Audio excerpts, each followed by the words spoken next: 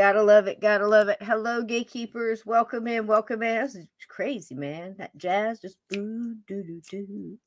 Hey, Blue. I saw you in here. Ted, I think you were the first one in. AJK, Renice. Hello, lovely.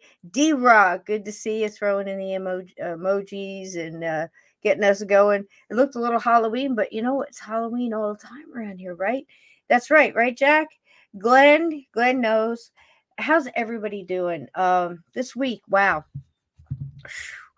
Can you look back over a week and D-Rock, do I have an echo?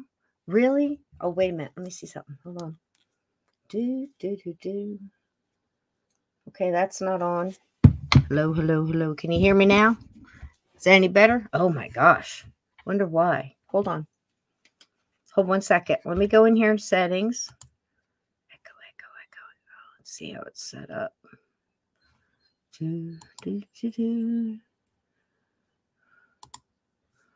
Okay.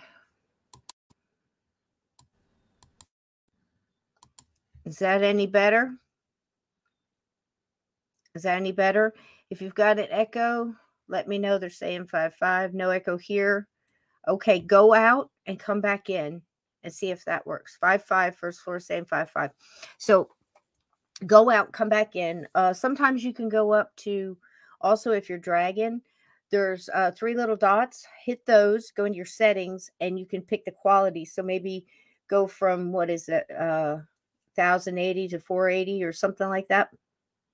1040 to whatever. Go down one and then come back in, and sometimes that works. In case it's me. I'll refresh in case it's me. Okay. How's the Waggy Tails doing, Ted? Hey, Aunt Edna, welcome in. AJK, I saw you in here, and everybody else. So welcome. I hope this week was good for you. It was one of those, for me, it was just, put your head down and keep going forward. How about you? I think that's what we're all doing, right? Don't forget to put your head up. Don't forget to do something for you. Have some hot tea. Hey, Blue, good to see you, sweetheart. I hope you're listening to music. What'd you think of that jazz? I'm not really a jazz person either, but I had a little, come on now. I know you were tapping your foot. What'd you think, first floor? I mean, it just depends on the mood. And I think it's so cool the way music can put you in the mood, like Darkness is Coming at Kevin MacLeod. Boom. And even looking back over our past couple episodes we were doing on the sharks with Jaws, that whole thing, I think it was Spielberg went in to hear what the composer had come up with, and he just hits the 2 notes. Boom, boom. Boom, boom. Maybe a little faster, add a little more, but real slow. Give it time to breathe. And Spielberg said, "Is that it?" And the guy said, "Yeah, that's it. Get it now." Yeah, it's got its place, doesn't it, AJK? Yep. I hope everybody had a great day. I'm going for the whole weekend, and we made it through. We must have did okay. Doesn't mean we're happy with every spot of it, but we're here, right? We made it through another week. Did you gray man it this week? Did you just go in and, just give me my bread and my, whatever, head of lettuce or ribeye, whatever you were grabbing, your oatmeal, your milled flaxseed, your vitamins, frozen peas, whatever it is you're going to grab, and just like do not engage. Don't. You're aware of everything around you, but you're not really making eye contact with anybody. Sometimes you do, and they're like doing the same thing. Have you ever had that happen? They're kind of, they're keeping their head down, but they're totally aware of everything going on around, You like bop, Glenn? Bebop? Like bebop? Like, you know what I miss? And Edna will be right here with me.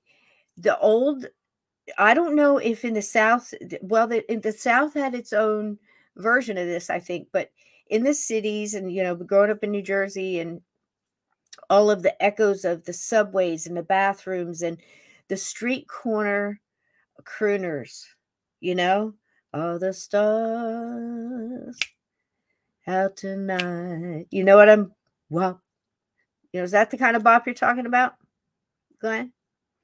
But man, that was, you had your baritone, you had your guy that was going for the, woo, he was up there.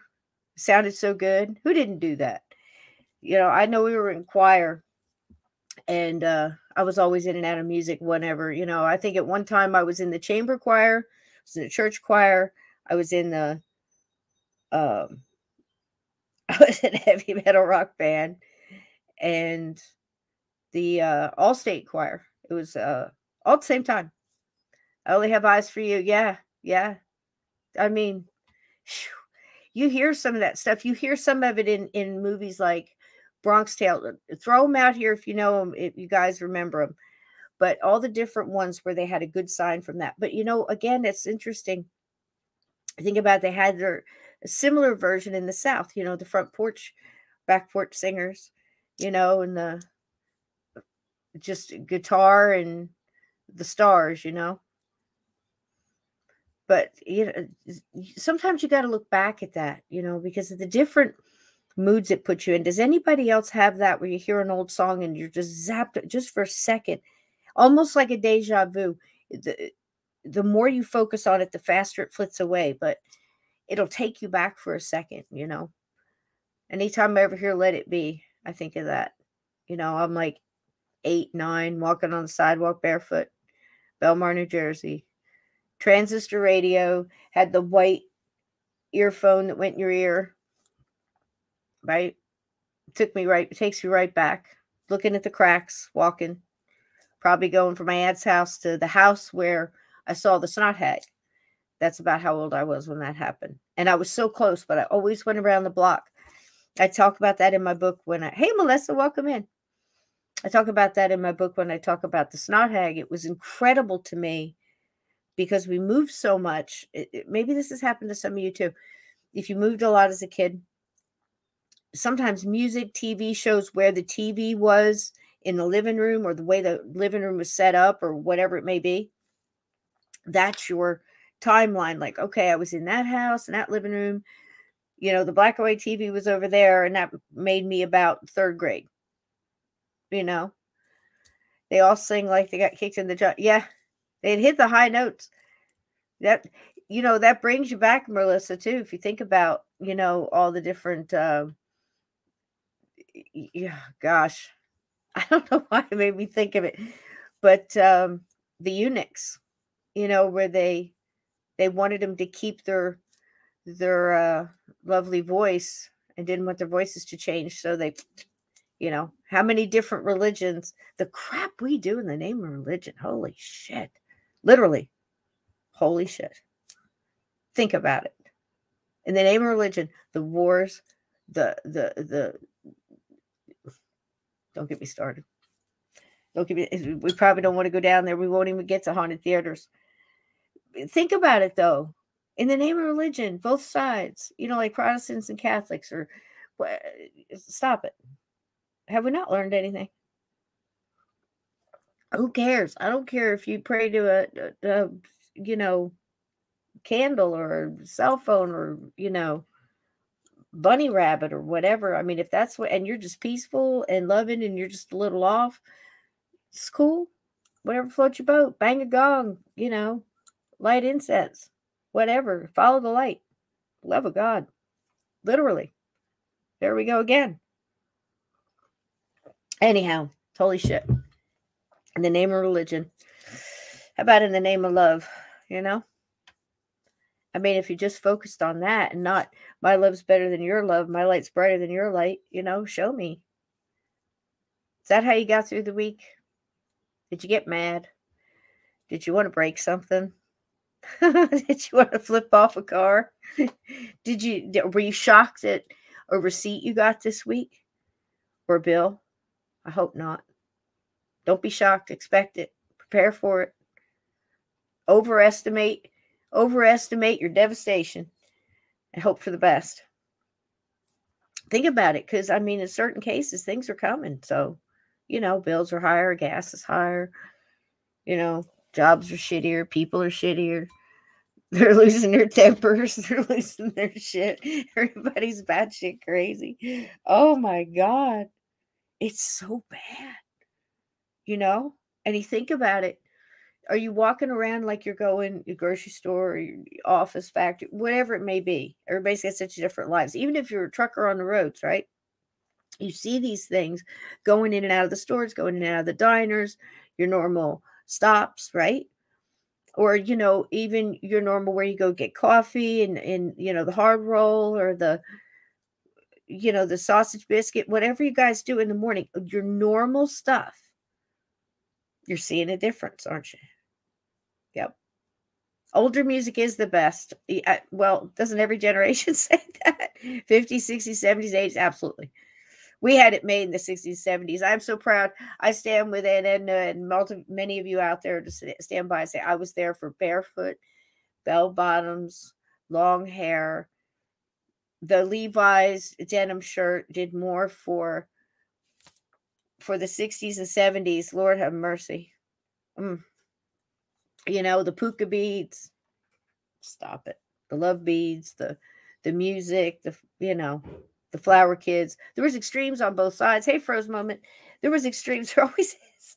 But again, if you could did you gray man through the 60s? You got in there, but just not enough to be one of the crazy loons, jumping off of buildings or, every generation's got its crazy stuff. We're highly trained. We made it through the 60s and 70s and 80s. Is this all you got? Right? I'm serious. Right, Aunt Edna? I'm not asking for more and I'm not tempting fate. I'm just saying. I've seen crazy before. I see these people coming out. I'm like, yeah, Alice Cooper did that. I said, Frank Zappa, the riots of whatever. What time? Pick a time. Pick a protest. Who was that? Rebel Without a Cause? What do you protest? What are you rebelling against? What do you got? Who was 100% murder, Jack? The music? The music today? Absolutely. I'm sorry. You kids today with your hair and your music. Right? Yep. Concentrate on covering the generation of music I grew up. Yeah. I think I missed a decade. Disco, it was funny because if you look back at your collection when you were in high school, if that means cassettes, albums, 8-tracks, reel to reel, whatever it was, just listen to the radio. You go all the way back and through all these shows that we've done, 1923s and, even looking back at Lizzie Borden's time and the Titanic stuff and going back and really looking through history like that, through all that, they had music. Even the Axeman from New Orleans had music. He had his jazz. Da, da, da, da. And you better believe, after the word got out, New Orleans was hopping with jazz. Am I right? Village of the Sun, Frank Zappa. Look back at your collection that you had in high school. I was so eclectic because, again, as I stated, I was in, for a brief time, all state, chamber choir, church choir, all kinds of music. I was in the band and, the high school band and different instruments throughout time that less significant than the singing part. But anyhow, that goes to explain my eclectic collection. So I would have Simon and Garfunkel, Loggins and Messina, lots of Loggins and Messina, Meatloaf, Seals and Crofts, Hamilton, Joe Frank, and Reynolds, and then I'd start getting into, Moody Blues and, branching out from there. And AC/DC constantly. So, from one end to the other.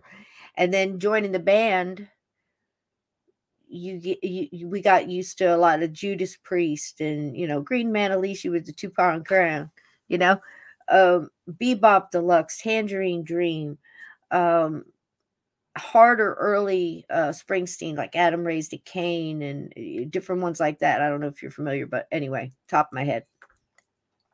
So at the same time, you know, it wasn't acid rock, it wasn't punk rock, it was rock. Some a little harder. I was never Iron Maiden. You know, I mean, I could only stand it for so long, you know. I drank a lot. I had a headache most of the time. You know, I was drinking Jack. So those are hangovers that, you know, aren't for the squeamish, you know. So I wasn't really a headbanger, but at the same time you're trying to learn harmonies and different stuff like that. So did you guys do that? Did you have an eclectic different stuff that you got? Yeah, Erickson, the father of psychedelic Rocky Erickson and the 13th floor elevators. Man, that sounds familiar, but I can't really, you know what I mean, pull anything up.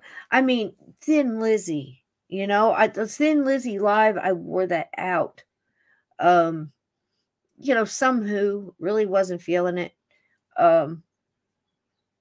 Different, you know, different. I remember when the Styx album came out, we had so, hey, Katina, thank you, sweetheart.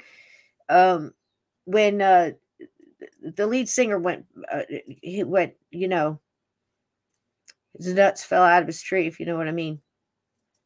He just went, Wendy O. Williams, yes, absolutely, the Plasmatics, absolutely. I remember her and her little electrical tape. She was just, you know, just a sweet little thing up there on stage, wasn't she? She had that white, you know, platinum blonde hair, just spiked all out. Her hair was so crazy. David Bowie went, hey now, you know, how you doing? Yeah. But I saw so much stuff.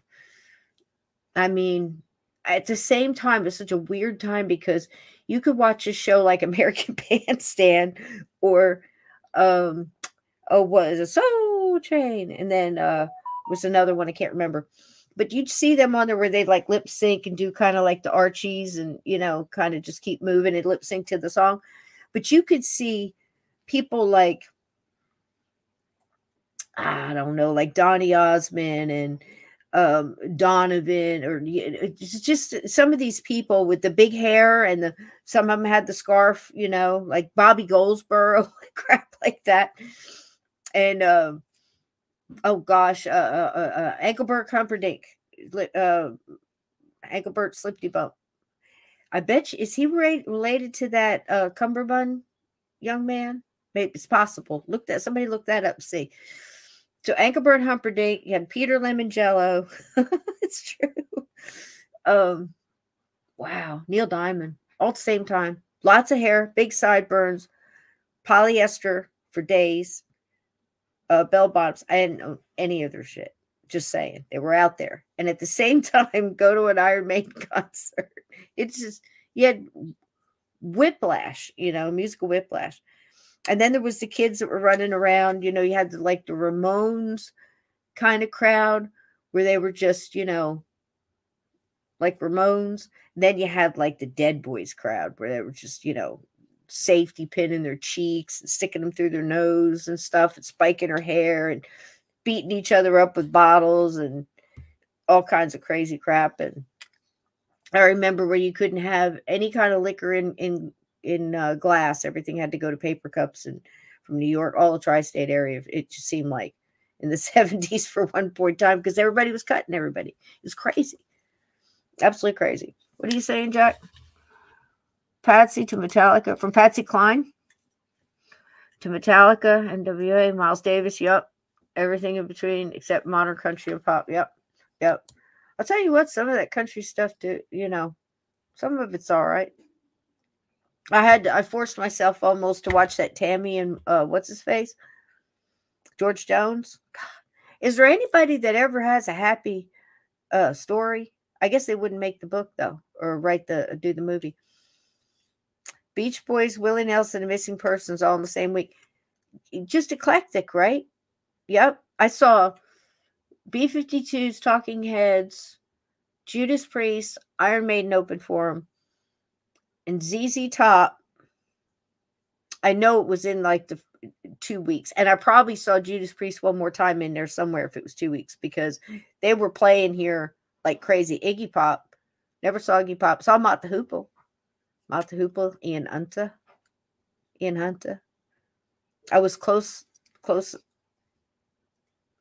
than I am to this, to Ian Hunter, because he came down the Paramount Theater. We found a connection. Paramount Theater, he came down the catwalk, and he was right there with those big hair and his big sunglasses.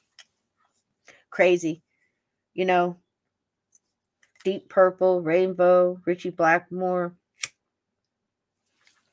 Scorpions. Man. Then you got your bands like Three Dog Night, and I almost said Three Dogs in the Night. Is that from Barbershop? Wow,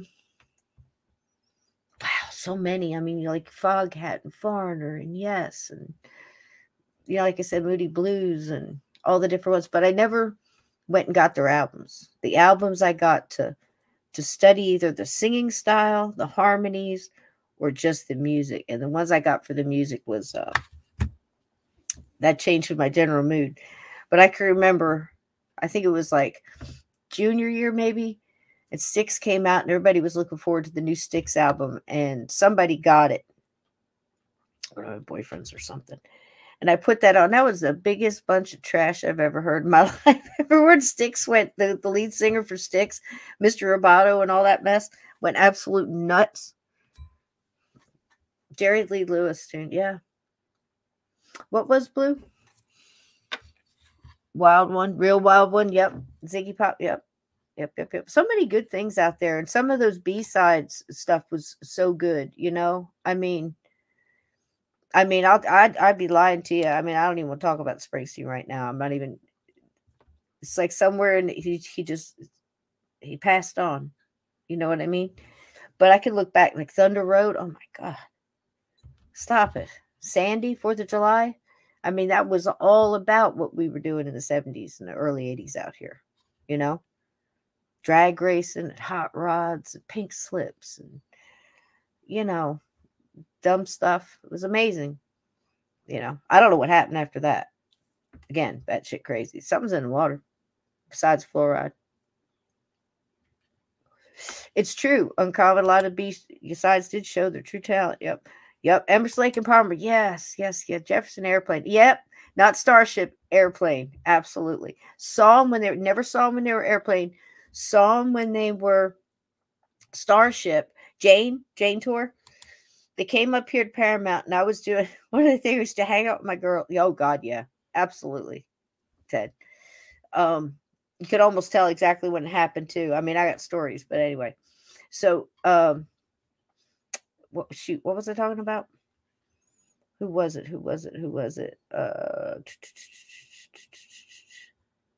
When he, yeah. Oh, Jefferson Airplane. Yeah, Starship. So Starship came up here. And I was at the time when I was hanging out with some of my friends. And you could get into any concert if you didn't have tickets. You're like, hey, who's playing at the Paramount or who's playing at the on the boardwalk tonight?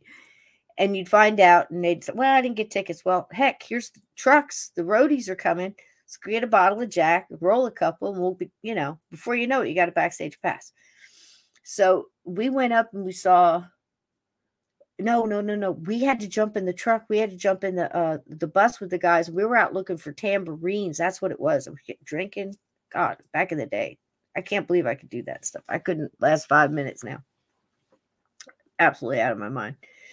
Anyway, looking for tambourines because the guy, I forget his name, who sang that song, Jane, and played lead guitar.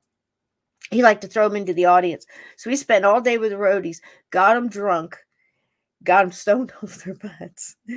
By the time the show came along, it was it was quite something to watch them. Toto, I never saw Toto.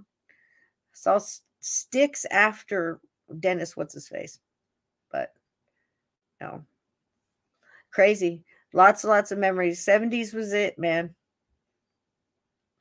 But I just think it was nuts. Like I said, the same time you could have Donny Osmond and Partridge Family and stuff like that, posters, and DeYoung. Thank you, Dennis DeYoung. Absolutely Blue. I mean, he went, bless his heart. I think he had a breakdown, didn't he? And he forced them to do that that whole kind of Spinal Tap thing. Did they come out of pods when they did Mr. Roboto? I know that Spinal Tap was kind of a parody on that kind of mess, but they were dressed up in robot suits. Didn't they have that big old guitar player, that 7-foot gargantuan guitar player? They got the little one and the big one, right? Little Tommy Shaw. You can put him in your pocket. And then they got that big gargantuan guy who plays guitar, right? Sweet Jane, Lou Reed. That's a whole different, yeah, Velvet Underground. That's a whole different realm, man. That's thinking music right there. Sweet Jane. Oh God, I love that song. You know what else? The Cure. Only one or two, but Paint It on Your Heart. God, if you have not heard that song by The Cure, man, that's a good tune. They played it all through Gone in 60 Seconds, which wasn't a bad flick, with Nick Cage and Angelina Jolie, old Brad Squeeze. They're constantly fighting in the God, what a world, right? Cheap Trick. I saw Cheap Trick not long after the Live from Budokan album. They were not bad. I mean, Bunny Carlos, and what's his face, the crazy one.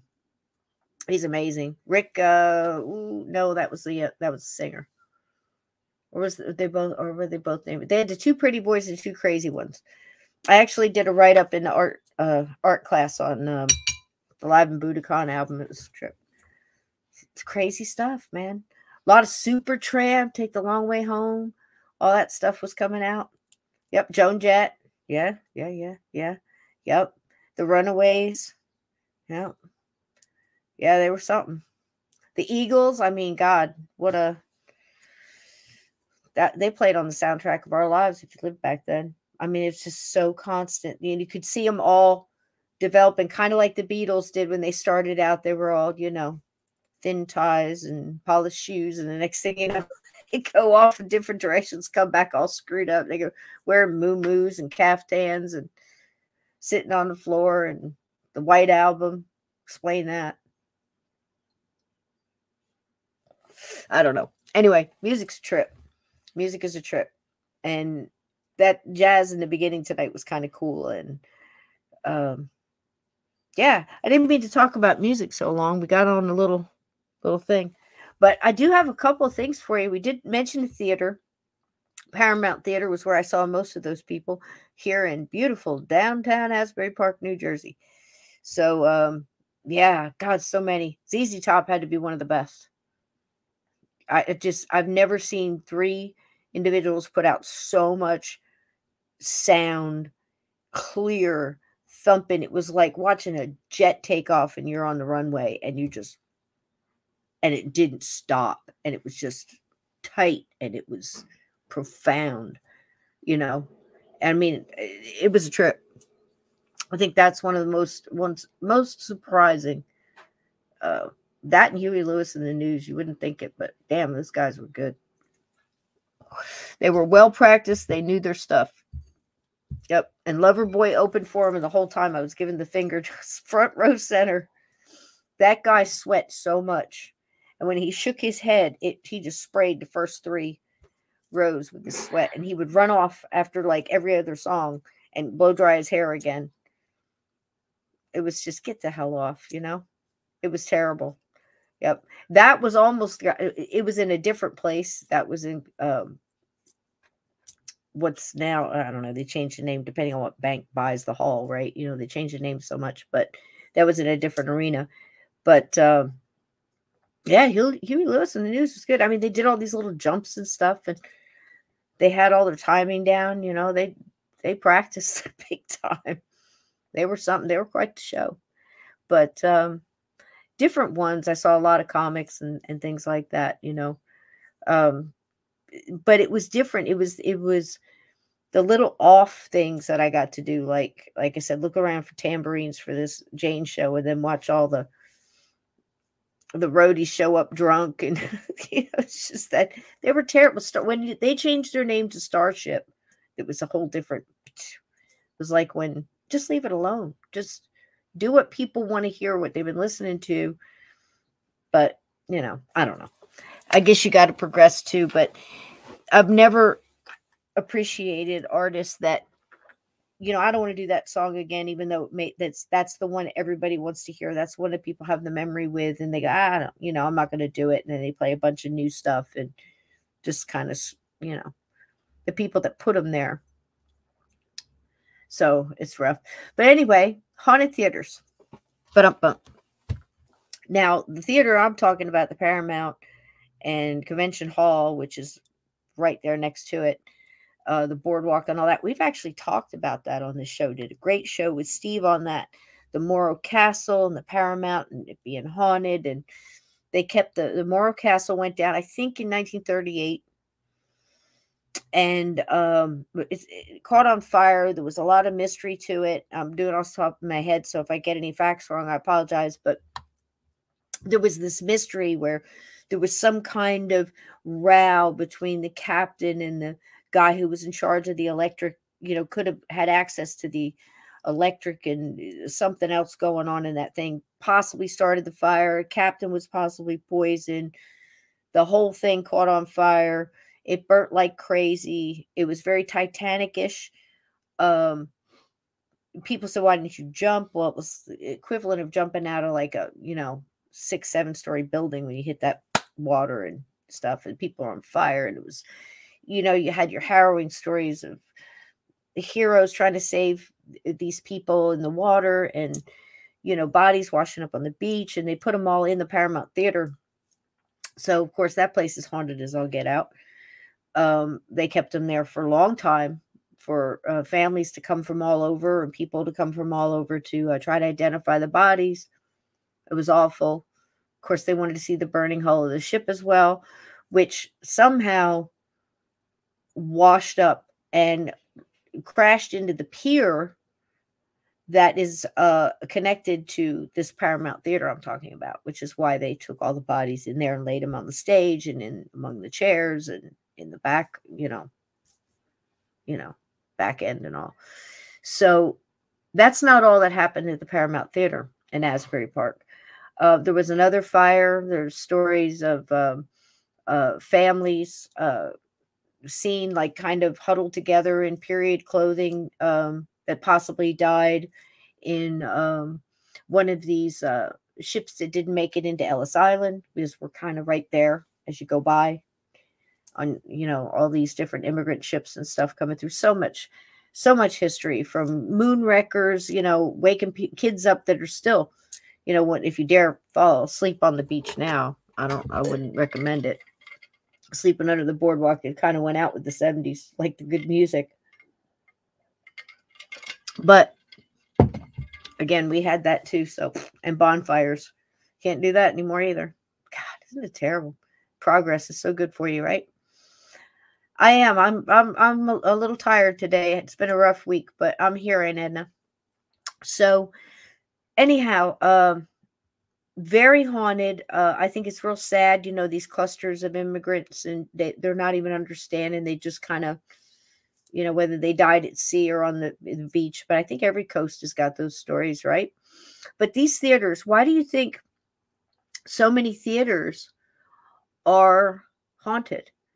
Is it the energy of crowds getting together and celebrating? I think that's probably part of it.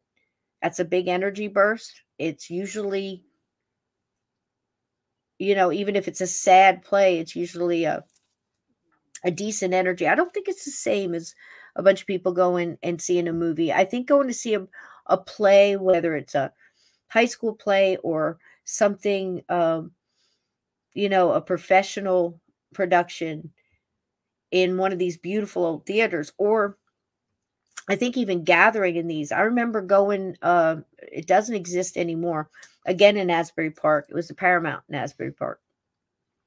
And I saw, what did I see with my mom? The Odd Couple and Boatniks, I think, opened for it. But Odd Couple was the draw. Jack Lemmon and, I see his face. Hit me, chat. Jack Lemmon and The Odd Couple, the original. It's right there. I just can't get the name. But anyway, we went and saw that. And it was the theater like these. Like we're going to show some of these tonight. And then Steve and I are going to add some more on tomorrow night. And he's got some haunted theater stories he wanted to add in. So this is just a smattering around. And there's more. We might even be able to bring in Walter Matthau. Thank you so much. Thank you, Kath. Thank you. Walter Matthau. I could see the M, but boy, I could. Ted's got it too. Yep. And oh yeah, you know, if you're going to haunt someplace to be a theater for sure, free music people. Yeah, and you know, again, it's the energy, the people gathered, and you got to think if you had something to do with the theater, if you were a projectionist, if you were an actor, actress, if you were a stagehand, if you were art director, or just somebody who enjoyed the theater, or somebody who started the building because they enjoyed it, you know, think about all that. But you have a lot of good energy, I think. And like I said, even with plays like the sad plays, I think you're still getting a better energy than you would, say, a bunch of people in a movie theater, a regular movie theater. It doesn't quite have that same atmosphere and feel.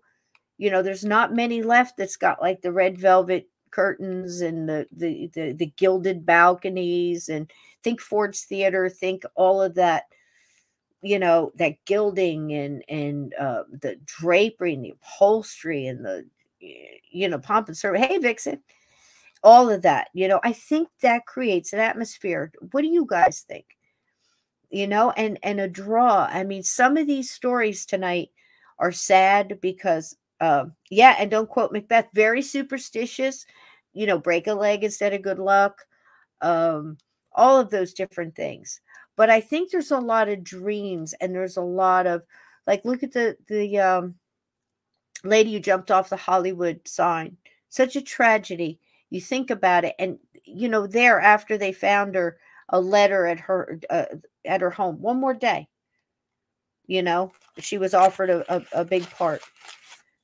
It just, you know, again, tragedies. You know, love lost, parts lost. You know, contracts, you know, people being taken advantage of, blackmail, the whole shebang. But in the theater, I think you have all that, but it's the same but different. It's not the same as movies. You know, even though Peg against whistle, thank you, yes. I just think too that if you were of that, and that was a big part of your life, that would be a great draw, or a great event. Like Ford's Theater. We know that that's very haunted now. But for some reason, when it was offices for, 60 years maybe, I think it was. And then somebody decided to turn it back to theater. Then they started seeing people in the balconies and you know, this kind of stuff. And right away they think it's Lincoln. But, you know, we talked here and we think it was more that it was Booth. Possibly Lincoln in and out, but I doubt Lincoln would choose to be there stuck or anything like that. I don't believe that. I think it's Booth. I really do. But anyway, that's not here, there, nor there. So let's see. I've got a couple here. What do you think? You want to hear a quick ghost story? Now I have to pay. This is great. They're all over the theaters. There's no end to the ghost story at the haunted theater. And I picked out a couple for tonight because they seem to be real friendly towards people who wanted to go and investigate. A couple of these theaters will let you, like, they're still active. They have plays. They show movies. Some of them do weddings, birthdays, private showings of movies and things like that, which is kind of cool. They did that in Madison, Alabama. You could get the whole bar. They had a bar, and you could have a birthday party and everybody watching a showing of a new movie together as a family or as a party, I guess. But interesting. But they also do paranormal investigations. And one of the things, one really good source on stuff like this, I know it sounds funny, but it's local news. Thank you, Uncommon Belief. Yeah. If you like the show and you want to support the show and you want me to help pay for the StreamYard and the whatever. I don't have an office, and I don't have a lot of employees or anything. In fact, that's me. So I appreciate that very much. And if you can't, just give it a thumbs up to help move past the YouTube algorithms or whatever. We cover a lot of stuff here. We cover a lot of nonsense too, and we just jibber jabber sometimes, but we do cover a lot of stuff that if you are serious about trying to peel back the layers of this paranormal onion, you'll find some gems in here. I promise you. And a lot of it comes from the chat and the guests and just these wonderful stories. But anyway, I think it's a good source because you always have those little shows like before Halloween, or if new evidence pops up or somebody gets something that's noteworthy or whatever. Usually these little morning shows or local news will send out that reporter that always gets the weird and wonderful stories. And they don't do a bad job. They really, the ones on the scene will actually go in and dig a little bit, even if they're kind of tongue-in-cheek in it, where they're kind of making fun of it, because when it gets back to the desk, they're always like, do you believe in ghosts, Harry? Ha, ha, ha, ha. Yeah, I saw a UFO the other night. Ha, ha, ha. You know, they make fun of it. And you can kind of look at that like, you know, we're never going to win those people over, but we know that if something like that happened to them, right, they may blow it off or not even acknowledge it at all because they can't wrap their head around it. Or sometimes that changes their mind and they start looking at things like this and trying to sort it out like we are, you know, because that's pretty much it.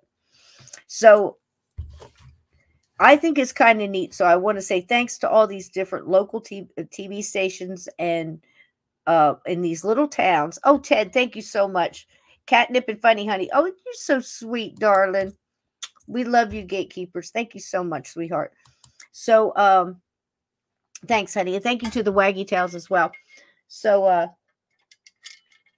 like I said, there's no shortage to these things. And it's a great source. So I want to thank all the local TV stations and all these little towns with all these wonderful old theaters.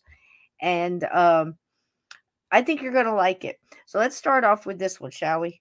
It's a few minutes, but we could talk through it if you want. If you want to put up your comments on it and you want to, there's one in here that's got a picture that I think you're going to really like. And it's a good story behind it too. So let's see what we got.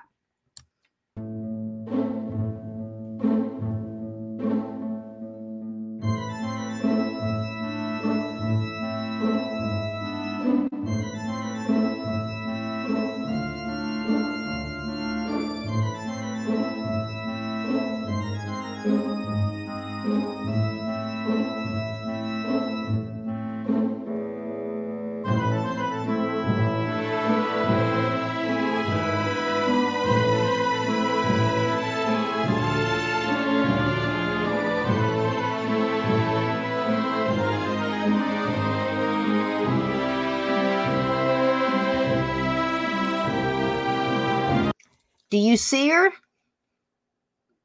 This man right here. Sorry, I had to go grab some more tea real quick. But this man right here, Chad Lawson, I'll tell you what happened. That's a good, clear picture of it. Okay, so he's a piano player. This is an active theater, and they have a lot of musicians that come in and out or whatever. This man is a piano player. In 2019, obviously you see it here. This is when he posted on his Twitter, whatever you would call it. He was there and he was taking pictures of the theater. And he took 3 consecutive snaps, pip, pip, pip, you know, and I always recommend do that. And within it, here she is standing in the mezzanine right here. Can you see her? And she's, to me, it looks like she's got her hair behind one ear and she's got her head tilted. She's wearing some type of, I hate saying period dress, but it's not of the time, you know, if you think about it. And in the first picture, she wasn't there. She's in the second picture, not in the third. Boop, boop, boop. And that one really shook him up and he posted it out. So credit goes to him. But it created enough of a stir that, of course, they put their cub reporter on there and sent him out to go and see what was going on at the theater.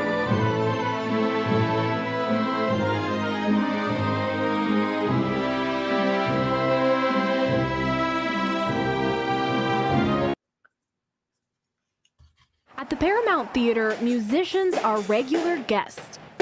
But ghosts have lingered in the 104-year-old building. 2 ghosts that have been with us for well over 50 years. Executive Director Jim Ritz says one of them is a woman in a white dress, always in the mezzanine heading toward the south wall of the theater. And what we believe the history is that next to the Paramount Theater originally was the War Department of the Republic of Texas. And the belief is that her husband had been a soldier who was missing, and that she is constantly trying to get back over to the War Department to find out the fate of her husband. That phantom could be the woman that pianist Chad Lawson photographed when visiting Austin Sunday. Ritz says the second spirit is an elderly gentleman in the left opera box smoking a cigarette. And though we haven't seen him for a while, many of our folks over the past 10 years have smelled the cigar smoke and the residue of cigars in that box. There is another very special.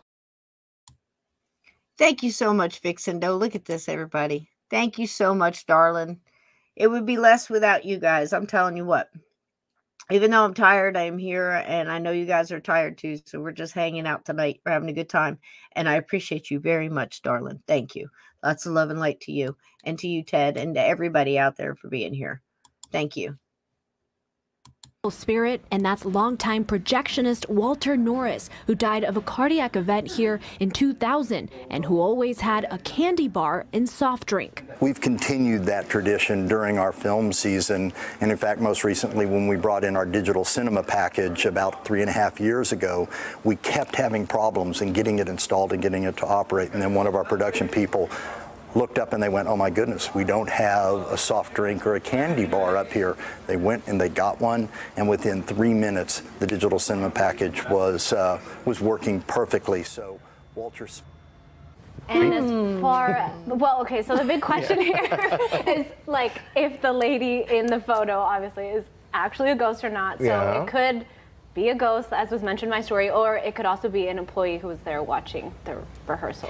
Yeah, I read a little bit about that, and they said that there was an employee working during that time. Don't spoil it for everyone. It's more fun to have the mystery. But I feel like you could easily confirm whether or not she was there wearing that kind of clothing. The guy that took the photo said that he took 3 different photos, and the one before and after, like, simultaneously before that one. He did a quick. Right, and she wasn't there. Yeah, so probably not the worker. Yeah. We needed some ghostly music. How about that? Thank you so much, Anna. No, you guys are so sweet. You guys are so good to me. Thank you, thank you, thank you, thank you. You made my night. Thank you. You know, all I want to do is keep doing this for you, keep digging up ghost stories. And as long as we keep finding, we still find stuff to talk about, I'll be here. You know, imagine running out of something to talk about. How would that happen? What would that look like? All right, now we're going to Florida. Here we go.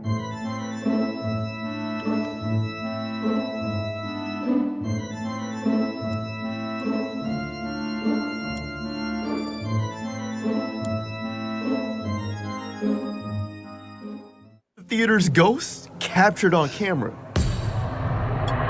News4Jack's promotion manager, Chrissy Sellers, shot this video 10 years ago while working with local haunts. That's a Jacksonville show investigating spiritual phenomena. But she did not know what she had filmed until a week later. It sounded like the seat was moving a little. I think it kind of looks like he's waving at us, like he's like, hey. So, you know, he seems like a friendly ghost. Today, there remains plenty of theories about these haunted seats in the balcony, E1 and E2. And those 2 seats are right here, right? Those 2 seats are right there. You can go ahead and sit in one. So am I supposed to be feeling something or experiencing something? You know, I'll sit right next to you. Yeah, please do. Nothing, right? For now. For now. Florida Theater President Numa Saisalin sits in the seat he believes belongs to a ghost named Jay, a friendly ghost. I'm in the seat for Jay's guest. If this is all true, that he might have been a former building engineer and he selected the initial J because the current building engineer at that time was Joe Collier, who, and Joe is still with us. Look at Another that theater. Is the seat belongs to a man named Joseph Hilton, who was an organist at the theater in the 1920s when the theater first opened. He later died by suicide. The other ghost story comes from this room. This is the projection booth. A former worker was giving a tour to some school kids more than 20 years ago, and as soon as one kid asked if any ghosts were ever in here, the door slammed.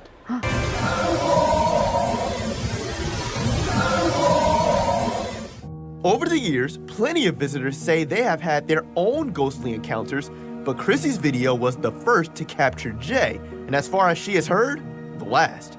And people sit in them all the time. Some people know that they're the ghost seats, but I'm sure many people who sit there have no idea that they're sitting in the ghost seats, which we think of as J seats. You can believe what you want to believe. That's fine with me, because I'm that way too. Like, all I know is what I experienced and what I saw. It's up to you to decide.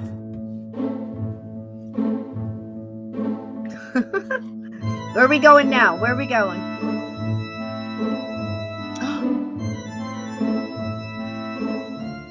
Capitol Theater has been a fixture in Salt Lake City since it opened in 1913.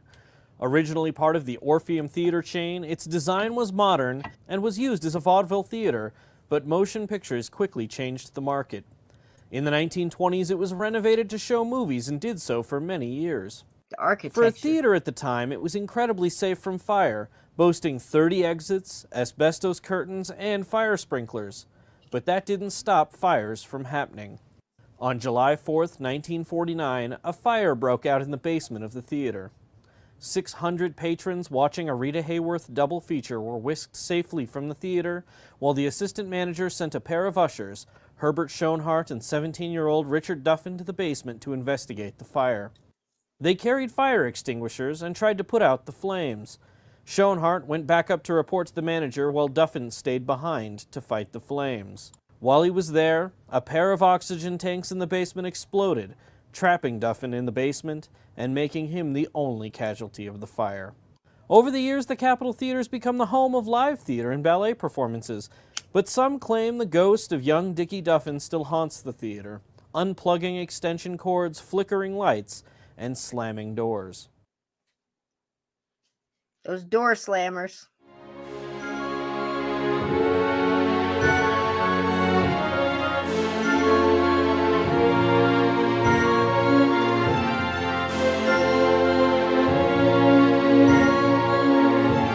Crispy, grab that handle. I swear it looks just like Crispy. Grab that handle. He's so cute. He's been working hard this week too.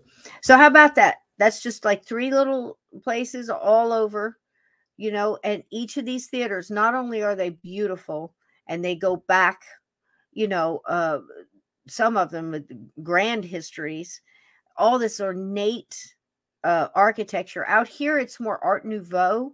I don't know how it is where you guys are. And of course, people like Ted and all our friends across the pond or in Canada, you know, what do you have old theaters in town? Are they trying to renovate them and keep them historically sound and having shows there? It seems like there's a few here.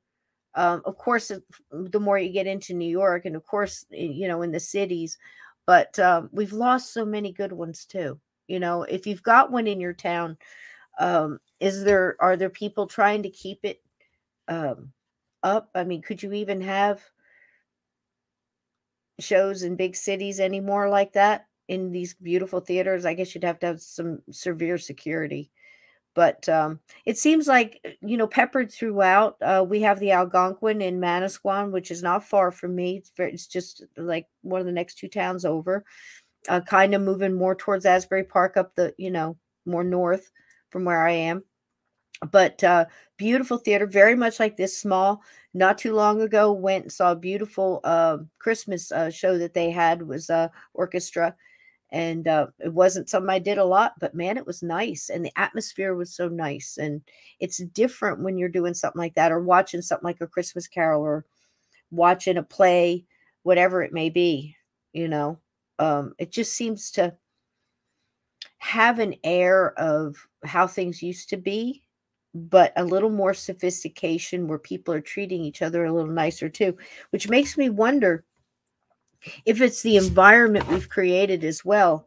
Instead of having things like that where we dressed up and we tried to act right and excuse me, and we're able to sit in velvet seats and things and be quiet as performance was going on with respect and laugh, you know, but you know, have yourself in a social kind of grace, I guess. Maybe it's because all these stores are all bright, and the places we go in the theaters, it's all about lights and lasers and different things. Maybe it's a different agitated kind of atmosphere. I don't know. It's all about comfort and things like that instead of, I don't know. It's just different. I'm wondering if I don't know. Or do we act like the atmosphere we're in, or do we create the atmosphere that's around? I don't know. I just think we've lost something along the way when you get rid of that kind of grace. Maybe sitting around the table having dinner, family dinner with no phones, or Sunday dinner, whether it's picnic or it's different. How do you hold on to those things? I think you start by not letting them destroy history. I think if you took a crowd today and had a play and went into a theater like this to a decent play, I don't care what kind of play it would be, Annie Get Your Gun or Hello Dolly or Guys and Dolls, for Pete's sakes, I don't know, an opera.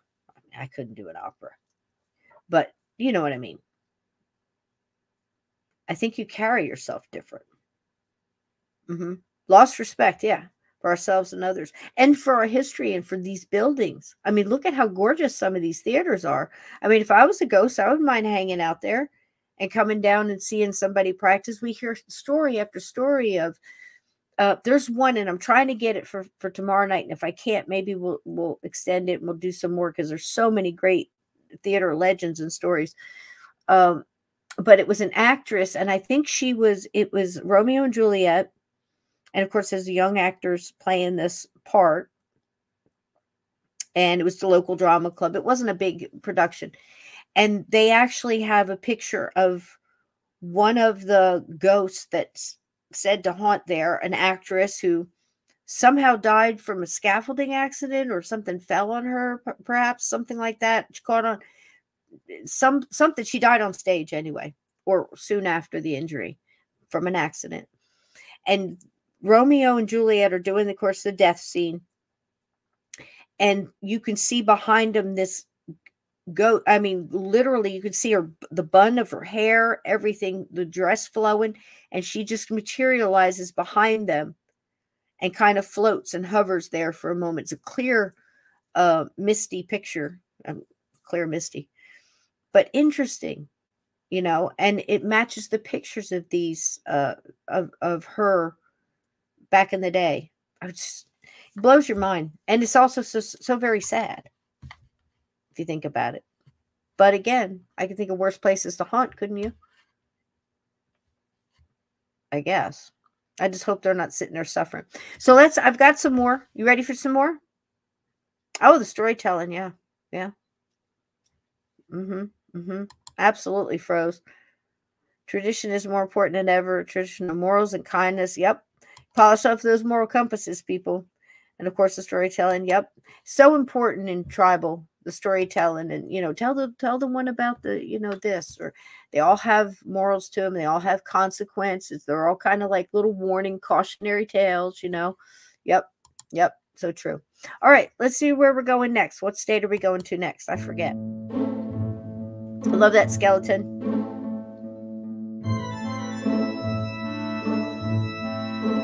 It is Ghost.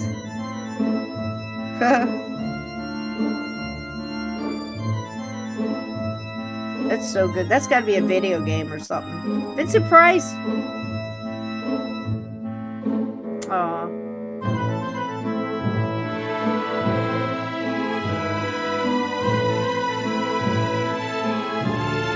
Those were the days.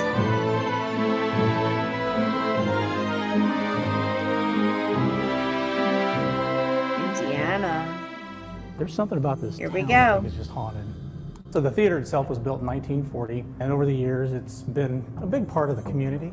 But in like the 90s, it started to kind of fall into disrepair.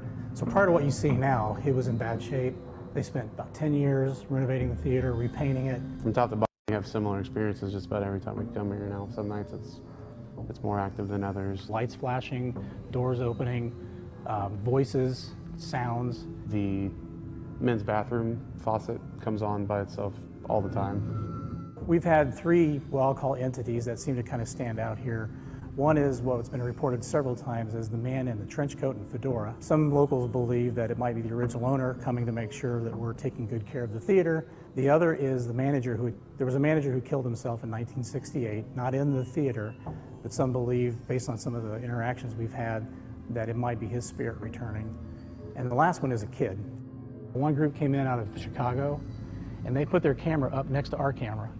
And they sent me the video and audio later, and they said, you know, what do you think this is? And it's clearly a kid saying, Mom. So I'm like, okay, well, let's see if they were tricking us or not. So I play back our camera. I don't hear Mom, but I hear at the same time. So an EVP is an electronic voice phenomena. So it's basically capturing something that you and I might not hear, but you hear it on a recorder when you play it back. One group come in and they picked up a lot of voices, but one, they were upstairs and they said, were you a projectionist here? Nothing happened. They said, what was your name? Nothing happened. They played it back and they heard Russ. If your name isn't Lucas, then what is your name? Well, I post that up on Facebook and I got a message immediately from someone who is the daughter of a projectionist, the original owner, whose father's name was Russ. One of my favorite stories. So we were having a board meeting. We were all up front here. It's all the board members, about 6 or 7 of us. And we're debating on what to have as a Christmas movie. So the debate wasn't so much what to have as was Die Hard a Christmas movie or not. So as soon as we said, yeah, we think it's a Christmas movie, we should show it, the lights on the side turned green and the spotlights came on. So whoever was here was approving Die Hard as a Christmas movie. No ghost has come up and tapped me on the shoulder and said, hey, Dwight, I'm here. But enough weird stuff has happened to make you go, what the heck was that? Isn't it funny that he automatically jumps to the conclusion that the lights are going on and off because the ghost believes that Die Hard is a Christmas movie? What if the ghost was flashing them on and off, you know, and it was somebody like, I don't know, Henry Fonda or something, you know, that kind of a character would say, no, that's not a Christmas movie. You know, a Christmas movie is more like My Time or whatever. How do you jump to conclusions like that? Do you see how these things start? You know, it's like, well, we said, so the ghost agreed with us. Well, how do you know that? That's the kind of stuff that I go, what do you guys think? Yeah. I know a lot of people do. My sister says the Christmas movie. Again, you know, whether it is or isn't, the thing is why do they jump to conclusions? Why do they jump to conclusions that it's John who fell off the ladder, you know, back in the day, when it's really, you know, Jim who died in a car accident, you know, and he's just drawn to the energy. I'm just saying, you know, maybe we shouldn't jump to the narrative. Let the ghost tell, because ghosts seem to take such a long time to get it out. You know, what do you want? What's going down? What's your issue? Where are you at? You know, what do you see? What do you think you see? That's a lot to sort, right? I mean, just like we said with the Ford's Theater, again, there was no activity. Now, that was a bombastic thing. People in the crowd were changed for life. Nothing was the same for those people after, whether you saw something, whether you were right there, or whether you were, you know, cleaning the windows at the back of the building, you were there, right? And the minute they see some kind of activity in that balcony, they just right away assume and start putting out all these books and all these stories and everything else that Lincoln's ghost is hanging out in the balcony at the Ford's Theater. Possible. You know, to tell you the truth, it could be the guy who was first there and held him while he died, and that's his traumatic moment. I mean, it could be. We shouldn't just jump to conclusions. You see what I'm saying? Because then you're not going to learn anything and you're not going to sort it. And if you can't sort it as a living person or a living group of people working together with the right intent to try to help sort it, then how is the ghost gonna? You know what I mean? And are you there to help the ghost? Or if the ghost wants help, are you there to do that? Are you willing to do that? Or are you just there getting, you know, knocked 3 times on the ceiling if you want me. Twice on the pipes if the answer is no. Tony, Orlando, and Dawn, we forgot them. But the Fowlers, pretty play. Look at the outside. It doesn't look like great grand thing, but man, I'll tell you, inside something totally different. Theater shows new movies every Friday, Saturday, and Sunday, and they also allow open paranormal investigations. I thought that was pretty cool. If you'd like to see more spooky stories from our area, you can click on this story on WLFI.com to find our Haunted Lafayette series from previous years. Certainly an eerie feeling. I love this little guy. Don't you love him? Spooky. I wouldn't want to bump into him in a dark alley, but, mad respect. Where are we going now?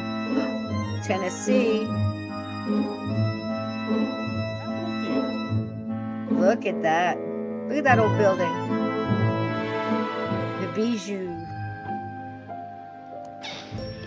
Thousands of people have walked these floors for more than 200 years. With history, I guess, comes hauntings and residual spirits and energies. If walls could talk, you would hear stories of people who lived and died here when it was a hotel, a brothel, even a Civil War hospital. It did treat both sides of the war, so sadly a lot of people took their last breaths in this building, in these floors, and in these walls. Courtney Bergmeyer with the Bijou says one of the most famous people to die here was General William Sanders. His story is commemorated on this plaque, but some might say his story is far from over. People say that they catch glimpses of a soldier and the gleam of his buttons around the corner of his eye, so we have to assume that that's General Sanders keeping an eye on things. I don't know why I love that. I got to stop it right there. But how many of you love that part with the gleam of his buttons? I mean, I just love that. And I mean, it's legit, right? I mean, that's a great, it could be, I'm not saying anything about it's not him or anything like that. I'm saying, oh my gosh, thank you so much, Kathleen. Look at you. You guys are so kind to me. Thank you so much. This is what I'm saying. All of us together creating this spot. We're going to be here no matter what kind of week we had or month, and just keep going and keep the light going and try to learn about this and learn from each other. Thank you so much, gatekeepers. You guys are just the absolute best, honestly. Just your encouragement, the way you talk to each other in here, the way you throw stuff out, to help to finish the story, because my mind is blank after the week I've had and can't come up with names. We finish it. I have it. We complete each other. You know what I'm saying? It takes a village sometimes. At the end of the week, we have to come in here and sort this together and just finish each other's sentences and fill in all the blanks and try to sort. It's wonderful. We got to lift each other up. God bless it. God bless it. That's it right there. Absolutely. And I've got some things coming in the future for you. But again, I'm taking my time because I'm trying to sort life and gray man through this shit. I'm telling you, it's not easy. It's like, I'm not fit for company. Don't talk to me. I know I can't hold my mouth. I know I'm going to say something. I know. Don't do it. Don't do it. Oh, here they come. It's like that little buddy. Look at this motherfucker here. Here they come. Oh, geez. Just being honest. It's hard. It's hard to keep your light on when you're a candle in the wind. Think about it. It's like there's only so many matches left. Hello, Sarah. You're trying to keep your candle lit or whatever. Whew, baby, I'm telling you, you guys light up.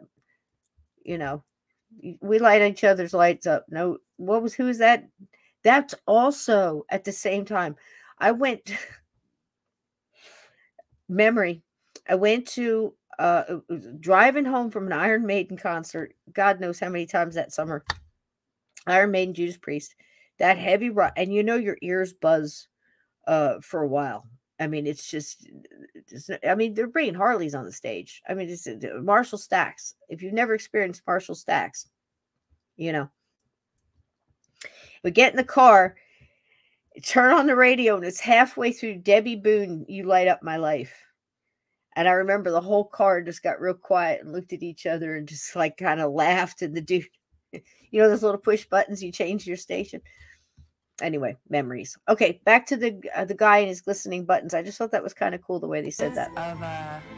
Of a soldier and the gleam of his buttons around the corner of his eye. So we have to assume that that's General Sanders keeping an eye on things. And it seems like General Sanders may not be alone. A paranormal investigative team deemed the women's restroom right off the gallery on the second floor is the most haunted place in the building. And some workers, well, they tend to agree. I was wearing a sweater, a cardigan, and as I was walking in, I felt two distinct tugs on the hem of my sweater. So I was here by myself, and I was new, and just kind of convinced myself that it was nothing, and it was all in my head. We have this theory that maybe it's a child, maybe it's a little kid, or someone trying to get your attention. And apparently the stage area at the beach. I gotta admit, I like this girl. You know, she's bright, cheery, not a nice smile. She has a good attitude about things. You know, the gleam of his button in the corner of his, in the whites of his eyes or whatever. Very nice. I like her. She's got that upbeat kind of, you know. But again, here we are with bathrooms, right? Is it the water? Is it just that there's more things that you can do in the bathroom that you figured out how to do as a ghost? You can turn the water on and off and bang doors. You know, Steve Stockton's got a good good bathroom story. I have to tell him that tomorrow. But he does. And it was very complex. You know, I was kind of, you know, there live for it, even though I was, you know, thousands of miles away, because he would tell me, he would call me, and we would talk about these things as they unfolded. But even just seeing the polished shoes and the suit pant leg with a cuff in it, you know, this gray, you know, as a man, he could tell, just like a woman can tell by looking at the hem of a dress and the cut of it and where the waist is, you know, what decade it was probably from. Think about it, you know. You could do that with suits as well. And he placed them right in that time when they were going through the trouble at this bank building or whatever it was. And this guy that committed suicide, he had to unpeel it from, you know, backwards. Very interesting story. We'll see if we can get it. It's not a theater, but bathroom ghost story. But it seems so creepy because I think, one, you're more vulnerable. Things echo. You know, you got to think about how creepy that is. You're in the bathroom, you're doing whatever you're doing, you know, you're hovering, you're whatever, and you're just trying not to touch anything, you know.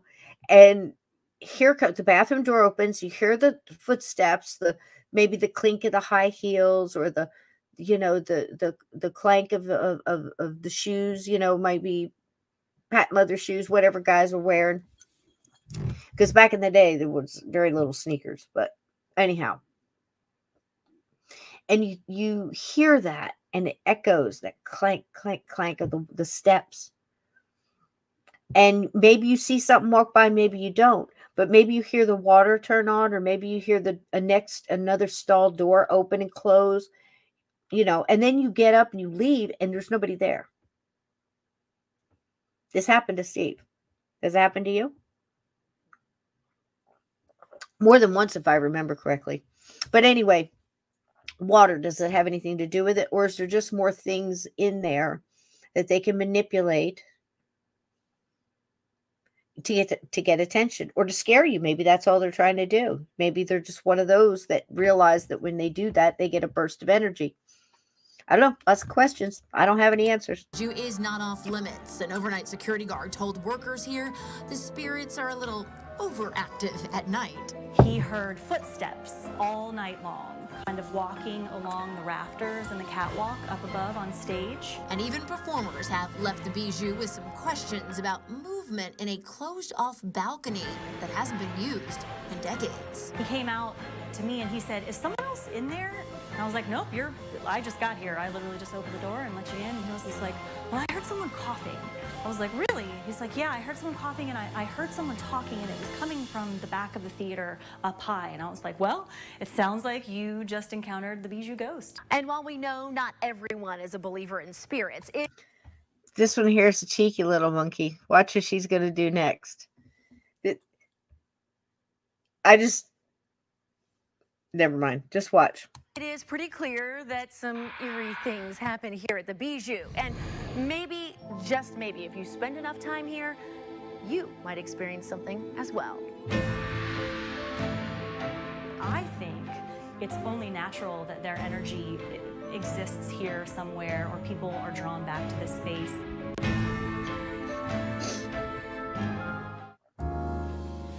Look how pretty that is.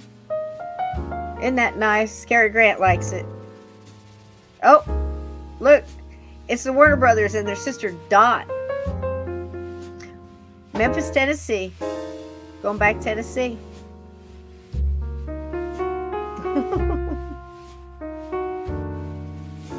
The Orpheum. Look at the front of that. Look at that marquee. Look at that. Red velvet curtains. Look at that. Amazing. The jewel of downtown Memphis, the Orpheum. It's the home of Broadway on Beale and a few permanent residents. This is no Phantom of the Opera, but our very own Phantom of the Orpheum. This is pretty good. We have been told we have 7 spirits that stay in the Orpheum. Mary, of course, is our primary spiritual resident. The story has it she was coming to the Orpheum and was hit by a streetcar out front and died. Local records line up with the story of a 12-year-old girl struck by a streetcar in front of the theater in 1928. Her body never identified or claimed, but she was not forgotten or unmourned. The entire Orpheum staff allegedly attended her funeral. And we'd heard tales about a little girl that had been seen in the theater. And she was described as a girl about 12 years old. And this, ladies and gentlemen, is why you love Tennessee and places like Memphis, where the history and the characters, like this gentleman, is probably a lovely man to sit down and have a drink with, tell stories. But do you see how he's carrying himself and how he speaks? This is very, if you're not familiar, very Savannah, very Georgia, Memphis, the Magnolia States, the Peach States, and things like that. There are characters like even Charleston, South Carolina, and you'll have the gentleman with the canes and the straw hats still, and things like that. It's a trip. It's similar to when you go to a place like New Orleans, and you've got the jazz and the crawfish and the people dancing in the streets and the way they do the different cultures. It's amazing, but I love this guy's accent and, the characters of it. In a white short dress with black stockings. Anything that is manifested. Look at that mezzanine. Look at that. Usually been seen when it was quiet. Most of the time when people are not looking very hard. It's very special if you see the little girl in white. As Brett was so true, Ananda. What is known as Mary's seat, housewife. She stopped in to say hello, or maybe move over. Look at that. What do you think? Lighting changes, nor was this seen on camera during filming. Even the Orpheum staff was shocked when they saw this bright yellow orb come in over his left shoulder and attempt to nudge him out of her seat as he was describing the location of her favorite spot in the house, C5 in the box stage left. Gosh, how long those chairs been there. So what do you think about that? Did you guys see that? Now, is this like a sunspot? Is it something reflecting off of something? Are you seeing it coming in? There's our friend again. Watch it again. As Brett was being interviewed in what is known as Mary's seat, she stopped in to Is say it a hello, reflection or off maybe the move over. camera No lens? lighting changes, nor was this seen on camera during filming. Like when I take, of course, when we've got Spirit and Boo and Helen Wheels, Spirit and Boo, the names from my animals. But the laser, if I put, it could be, Ted, but again, we don't know. But if I hit like a mirror or reflective surface, it's like a Pink Floyd concert. There's lasers all over the place. So is it like possible reflection off the lens of the camera and picking up like these lights coming off the balcony and off these aisles here and off the walls? I don't know. But yellow and the yellow orb, I don't think she's trying to push him out of the seat. But do you see how they add stuff? Isn't that funny? It's like, there's a yellow orb here. We don't know what it is. It could be a reflection. We looked around. We tried to debunk it or whatever word you want to use and, explain it away. But we can't find any reason. What do you think? It is again, it could be I was thinking the same thing, Jack. It's too yellow to be a reflection, but the light behind his head, I think it almost has like a real overcast gold yellow glow to it. I'm not sure if I saw it here or when he was talking earlier. See that behind him? I don't know. I think you're right. I think that's way too yellow. Look at that's almost like chartreuse. And I have seen mists in my own eyes, my own camera, my own picture. I have seen a mist that I know I wasn't responsible for. At least I didn't fake it. That was almost hot pink in places. Like you could tell the energy was concentrated and then kind of went out wispy. And of course it got lighter pink, but the center and parts of it, very dark, misty pink, very clustered, thicker. And I think it's possible. And I have seen different colored orbs, not often, but I have seen them. And purple, like tiny purple sparkles in certain manifestations. So I can't say it's not possible. I don't know. Very interesting, though. It's very neon. Yes, Renice, it's very neon. Brett was being interviewed in what is known as Mary's seat. She stopped in to But say see, hello, or maybe move over. See, to me, the reason, this is weird, and I'm like, I'm no more scientific, but when it moves, I can see it moving like from the white of his sleeve to the darker gray of his suit jacket. And when it moves away and has the background of this wood ornate pew here, or whatever you want to call it, walkway, it seems to disappear. Seems something that would be so strong that would show up. That yellow there would have some kind of substance when it gets over here. Watch what I mean. Mary's seat. See how it just kind of or maybe move over. Disappears off? I don't know. Nor was this seen on camera during You can see it move. Even the Orpheum staff was shocked when they saw this bright yellow orb come in over his left shoulder and it's attempt very to nudge circular. him out of her seat as he was describing the location of her favorite spot Interesting. in the house, C5 in the box stage left. When Annie was here, the original Yeah. production of Annie. You're probably right, Jack. Very large dollhouse that Daddy I don't know. gives to Annie as a Christmas present.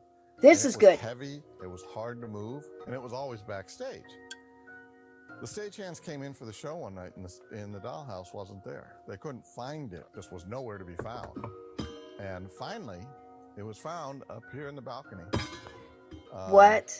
No one knows how it got there. She's even been seen running and dancing in the aisles and balconies, sometimes, but rarely, even making her way to the stage, as seen in this photo. Look at there. There's a scene when Annie escapes from the orphanage in the big laundry basket. And the girl playing Annie is in the laundry basket, and someone spoke to her that she thinks was Mary. Could be. Just like any young girl her age, Yeah. she's just a playful trickster. There was a story of a man who was here to fix the organ. He went across the street to get a cup of coffee, and he came back, and his tools were missing, and he eventually found them in a toilet. How about that? Mary's a lover of theater, but the organ is her favorite. Another of all. mask. Her favorite song, Never Neverland from Peter Pan, which makes sense. The lyrics speak to someone in her position, where time is never being planned, and we're never growing old.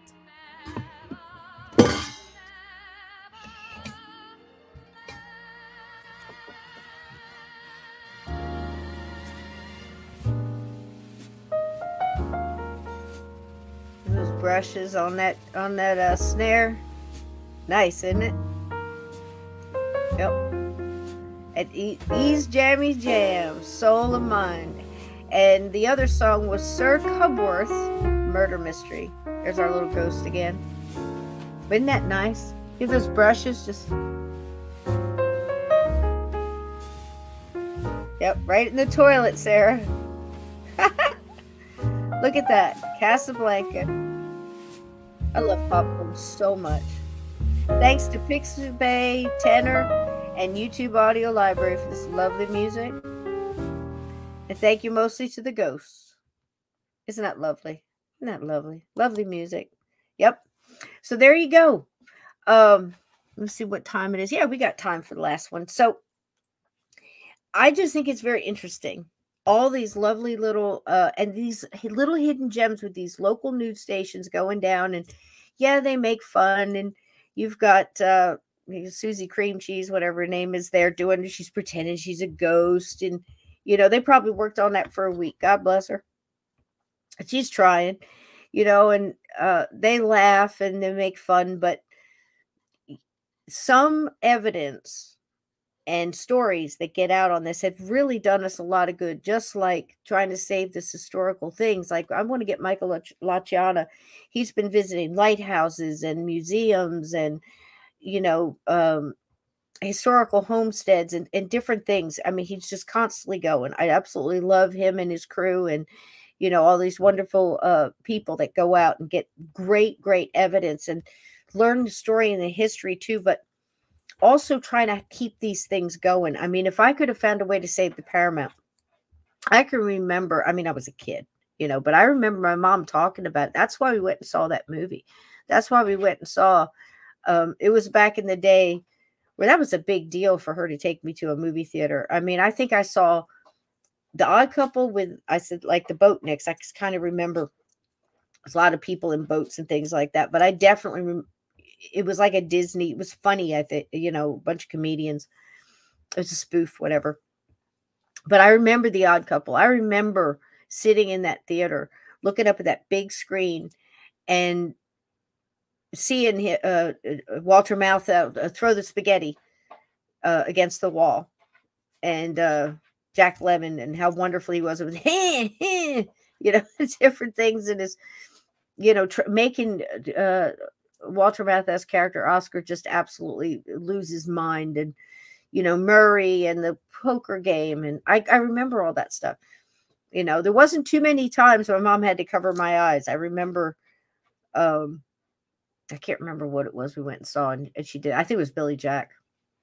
She tried to cover my eyes. I can understand why, but it was those times. It was just getting out of the 60s, just early into the 70s. And we were losing so many of these old, wonderful theaters. And I'm just glad that I found this plethora of stories. I've got a bunch more.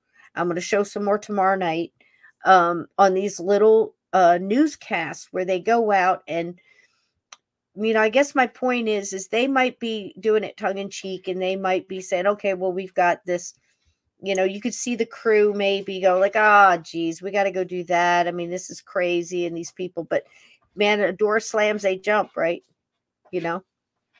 So it's still, I guess, accidentally gives us a lot of good stories, gives us history, and it gives us some evidence, because one of the best stories, and I can tell more about it tomorrow night, but EVP, and I've told it before on the show, where Richard Sennett was involved. He was the consultant that the news crew was talking to. They went to the Waverly. He told her to keep a recorder running, because at the Waverly, you're always getting these sounds, different things, music boxes that aren't there, and piano playing and things like that. The piano's not there, or nobody's at the piano. All these different stories. She did it. She came back. She got this sound she couldn't explain. Turned out to be pool. It sounded like somebody playing pool. Well, she took it to the news crew, to the sound guy. He was into it. He's trying to figure it out. And he went the extra step. Now, this is what I'm talking. Good investigation. It's like, the same you would, reverse engineer a murder, I think that's why we're always so interested in, it's not the murder we're interested in. It's the how, the why, how do we sort it? Who did it? How do we prove who did it? Same as a mystery. I think a lot of the ghost stories are mysteries too. It's all same category. Really, if you look at it. So it gives us that. And I think quite accidentally in a lot of ways, because you could tell when they go back to the news crew or whatever, it's like, oh gosh, we got, ooh. Yeah.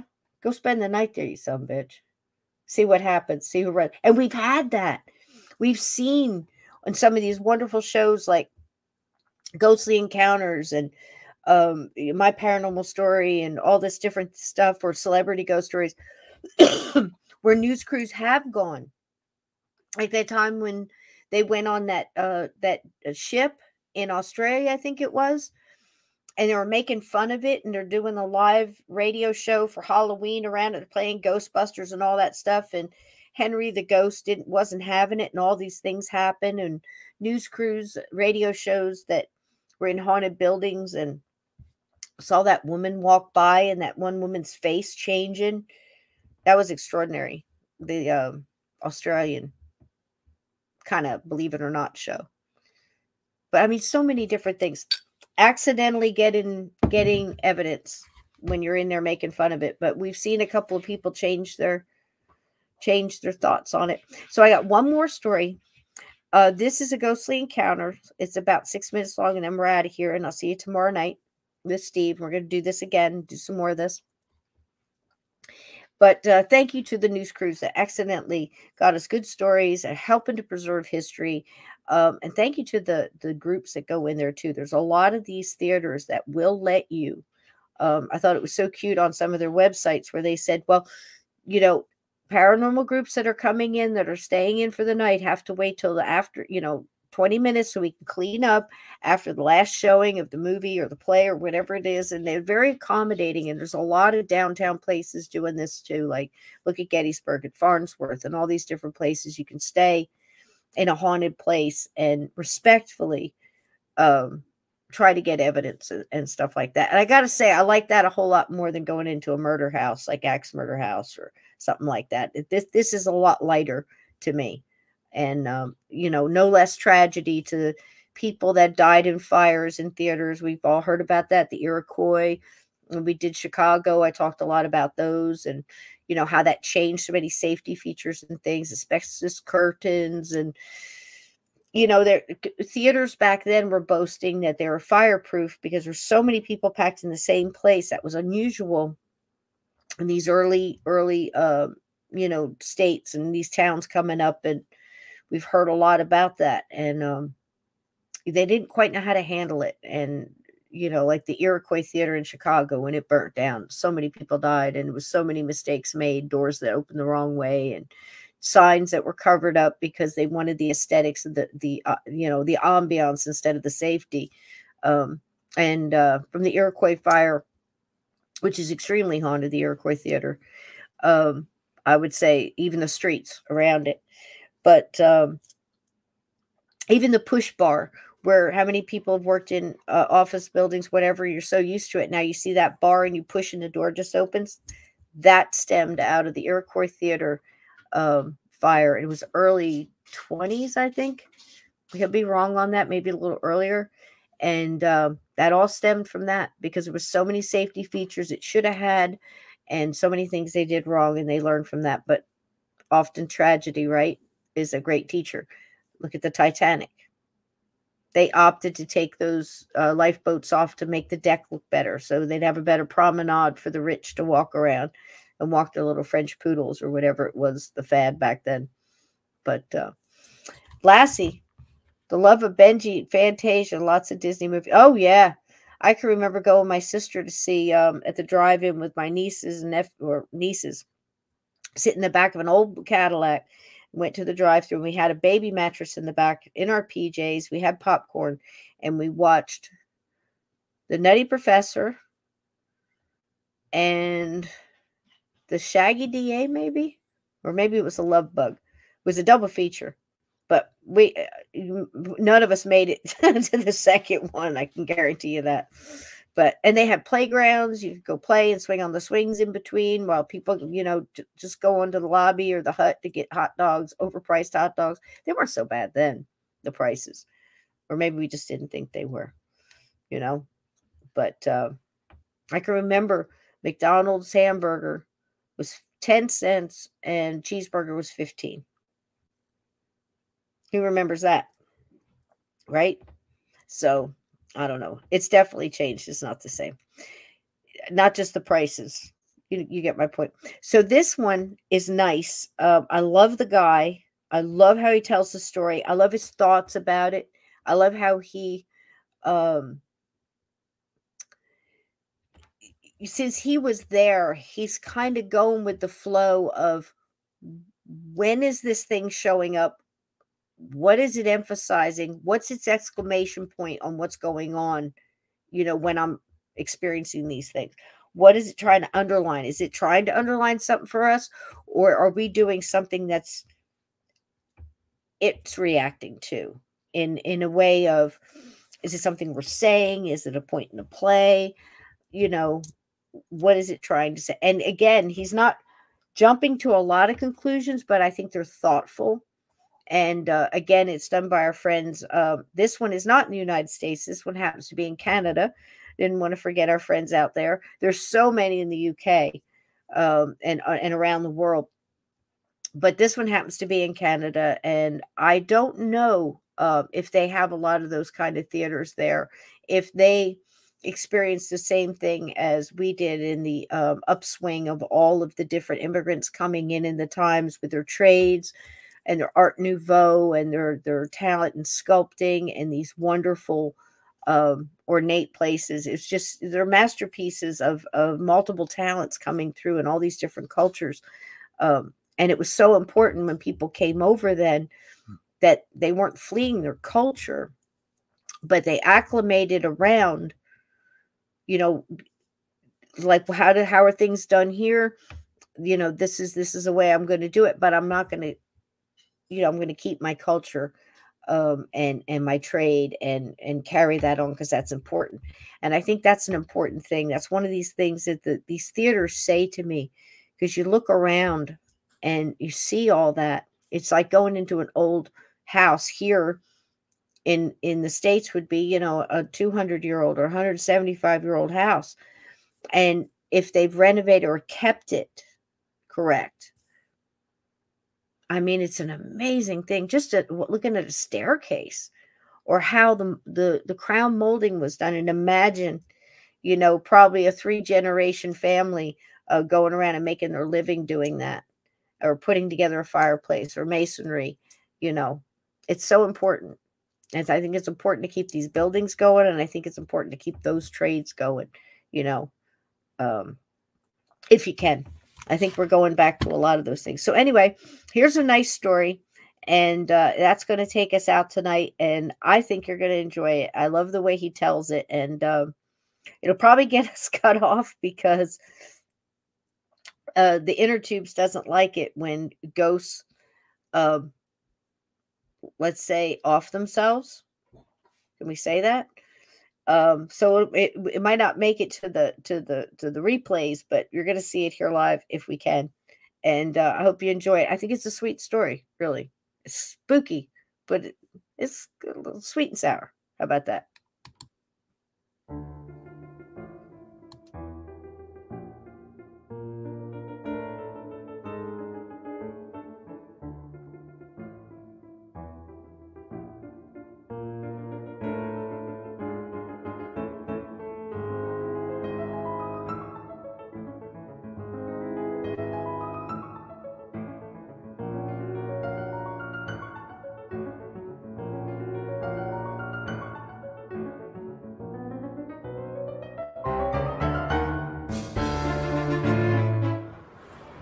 Each theatre in London has a fireman, and they're supposed to stay there all night to make sure the place doesn't go up in flames. This is probably a holdover from the 18th century. Whenever the guy was sick, one of us would have to stand in, and you'd have to go and patrol and stuff like that. You get some extra money by staying there all night. I was working in there on a Saturday doing some overtime. There was a microphone, and you could hear everything that happened on the stage. And some nights I'd hear footsteps, and I was convinced I heard voices.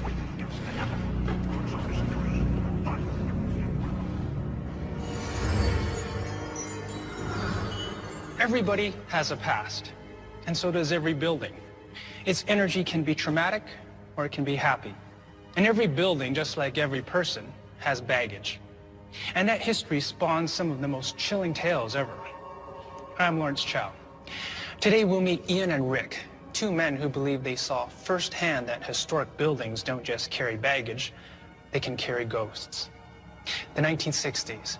The Cambridge Theatre in London's famous West End was still the new kid on a block of century-old playhouses, 40 years old, but with enough history already to have its own ghost. I messed up. The experience happened in London, but he's telling it in Canada. So 2 bases, 1 stone. That's how good we are. A total accident. Go ahead. Legends. And for young Ian McLean, working around all that history proved to be a terrifying job. When I was younger, I used to see stuff, but I used to immediately dismiss it. But things that you just can't ignore anymore or brush off seemed to come to a head at the Cambridge. I was working in there on a Saturday doing some overtime. Because the Cambridge had the lighting console backstage, you had to be very quiet up there because the stage is right there. And I used to sit up there sometimes on some shows when I worked alone up there, and I feel someone pull my clothing. We're actually getting like a yank. It wasn't just a touch, it was a distinct yank on your clothing when I was up there by myself. You know, this is an open area with a ladder that went up to it. So nobody can sneak up and do it. You're up there by yourself. And other times I'd hear people saying, Ian, Ian. Just very quiet, very insistent most of the time, as if they had some huge message to impart to me. And hearing things like footsteps and voices when I know the place is empty. But when I used to feel a physical touch, that kind of started getting a bit creepy. And I don't have the kind of excitable imagination that puts up with that. So I usually used to keep it very close to my chest and not broadcast it around.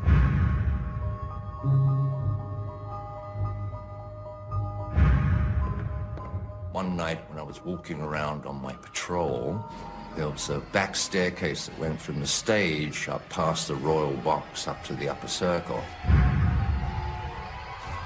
turned a corner in this staircase, and there, standing right in front of me, was this guy. He was standing a couple of stairs up.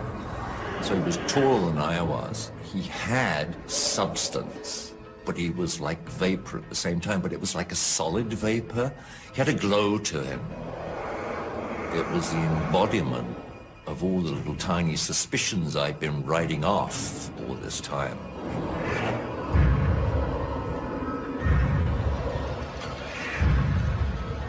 The effect it had on me, which was to get the hell out of there.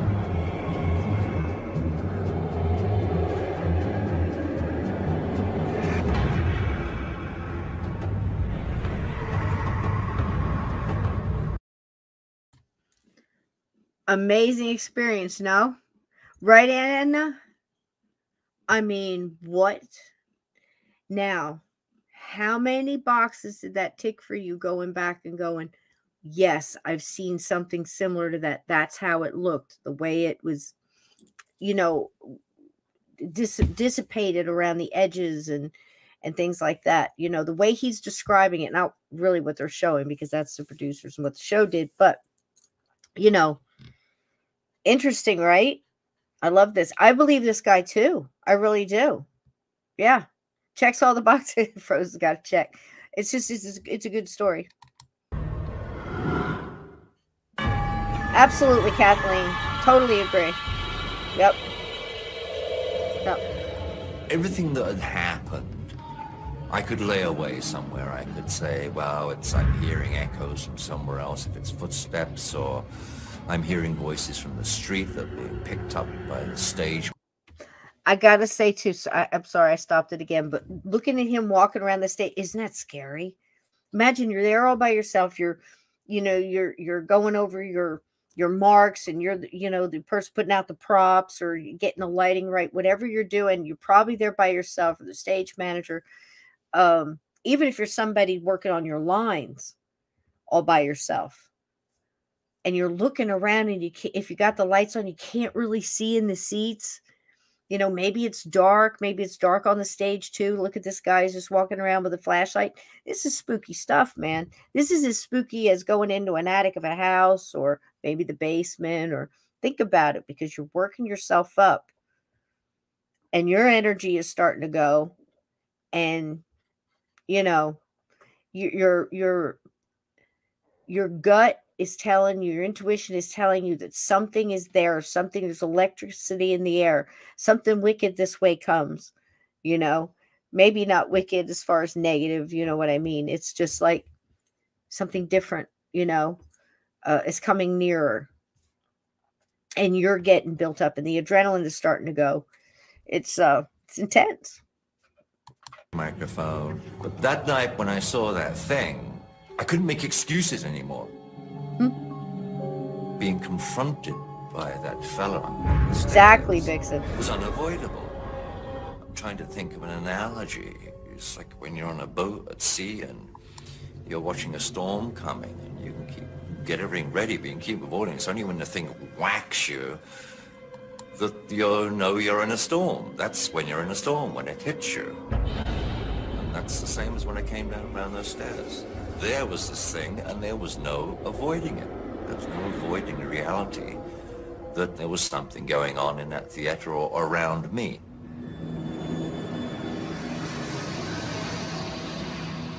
Because the National Theater was in there, and it was a repertory company. Each show was different each night. I would have to go up to the lighting console, which is by the side of the stage, make sure everything's preset for that night show. I would need an assistant up there, because this thing was like a Hammond organ. You played it with your hands and your feet. I was whispering to this guy, his name was John, during the show, which was Hedda Gabler with Maggie Smith, that sometimes when I'm up there, I feel people saying my name and pulling my clothing. Maggie Smith, terrific actress. And he's up there working at they got Maggie Smith on the stage. You know that he's a serious at his job, or he wouldn't be there. That's, you know, I think about it, just an added bonus for the belief in this guy. You know what I mean? He wouldn't stick his neck out to tell the story. Amazing. And he's giving me the usual, yeah, okay, look, right underneath this concrete platform, I used to sit on, was the prompt corner. And that's where you get your instructions from for lighting moves. And the last scene in Hedda Gabler was when Maggie Smith takes a gun from a drawer at the rear stage, then walks down to the front of the stage and shoots herself. There's no audio cue from the prompt corner. The cue is the gunshot. And that's my cue to flip this little tab, cause a dead blackout in the theater. When she makes this move, I think the last line she says is, "The only cock on the dung heap." And then she walks down to the front of the stage, and it takes a few seconds. The place is literally dead silent. You can hear a pin drop in that theater. I can see her out the corner of my eye, too, because the stage is to my right. Waiting, waiting.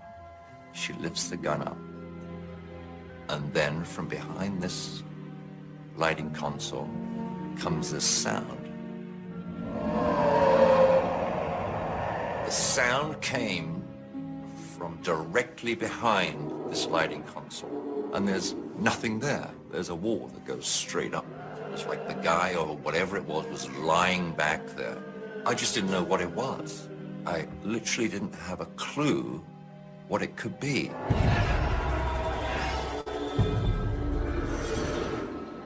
And as it grew louder and louder, I think I thought to myself, oh, geez, here we go again. It's something else. I think subconsciously I thought, well, at least I've got witnesses now to this one, because he just can't ignore it. Yeah, there's something around here, and it's not very benign. I think everybody knew that what they heard wasn't man-made. It wasn't somebody goofing around.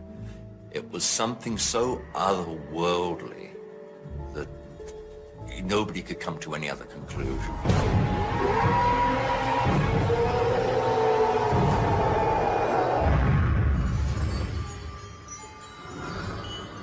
Most of Ian's experiences fall into the category of poltergeist activity. Reports of similar events date all the way back to 530 AD. Experts don't always agree about what causes them, but they do agree that poltergeist activity is violently dramatic. If there are such noisy spirits, they'd be right at home in a theater.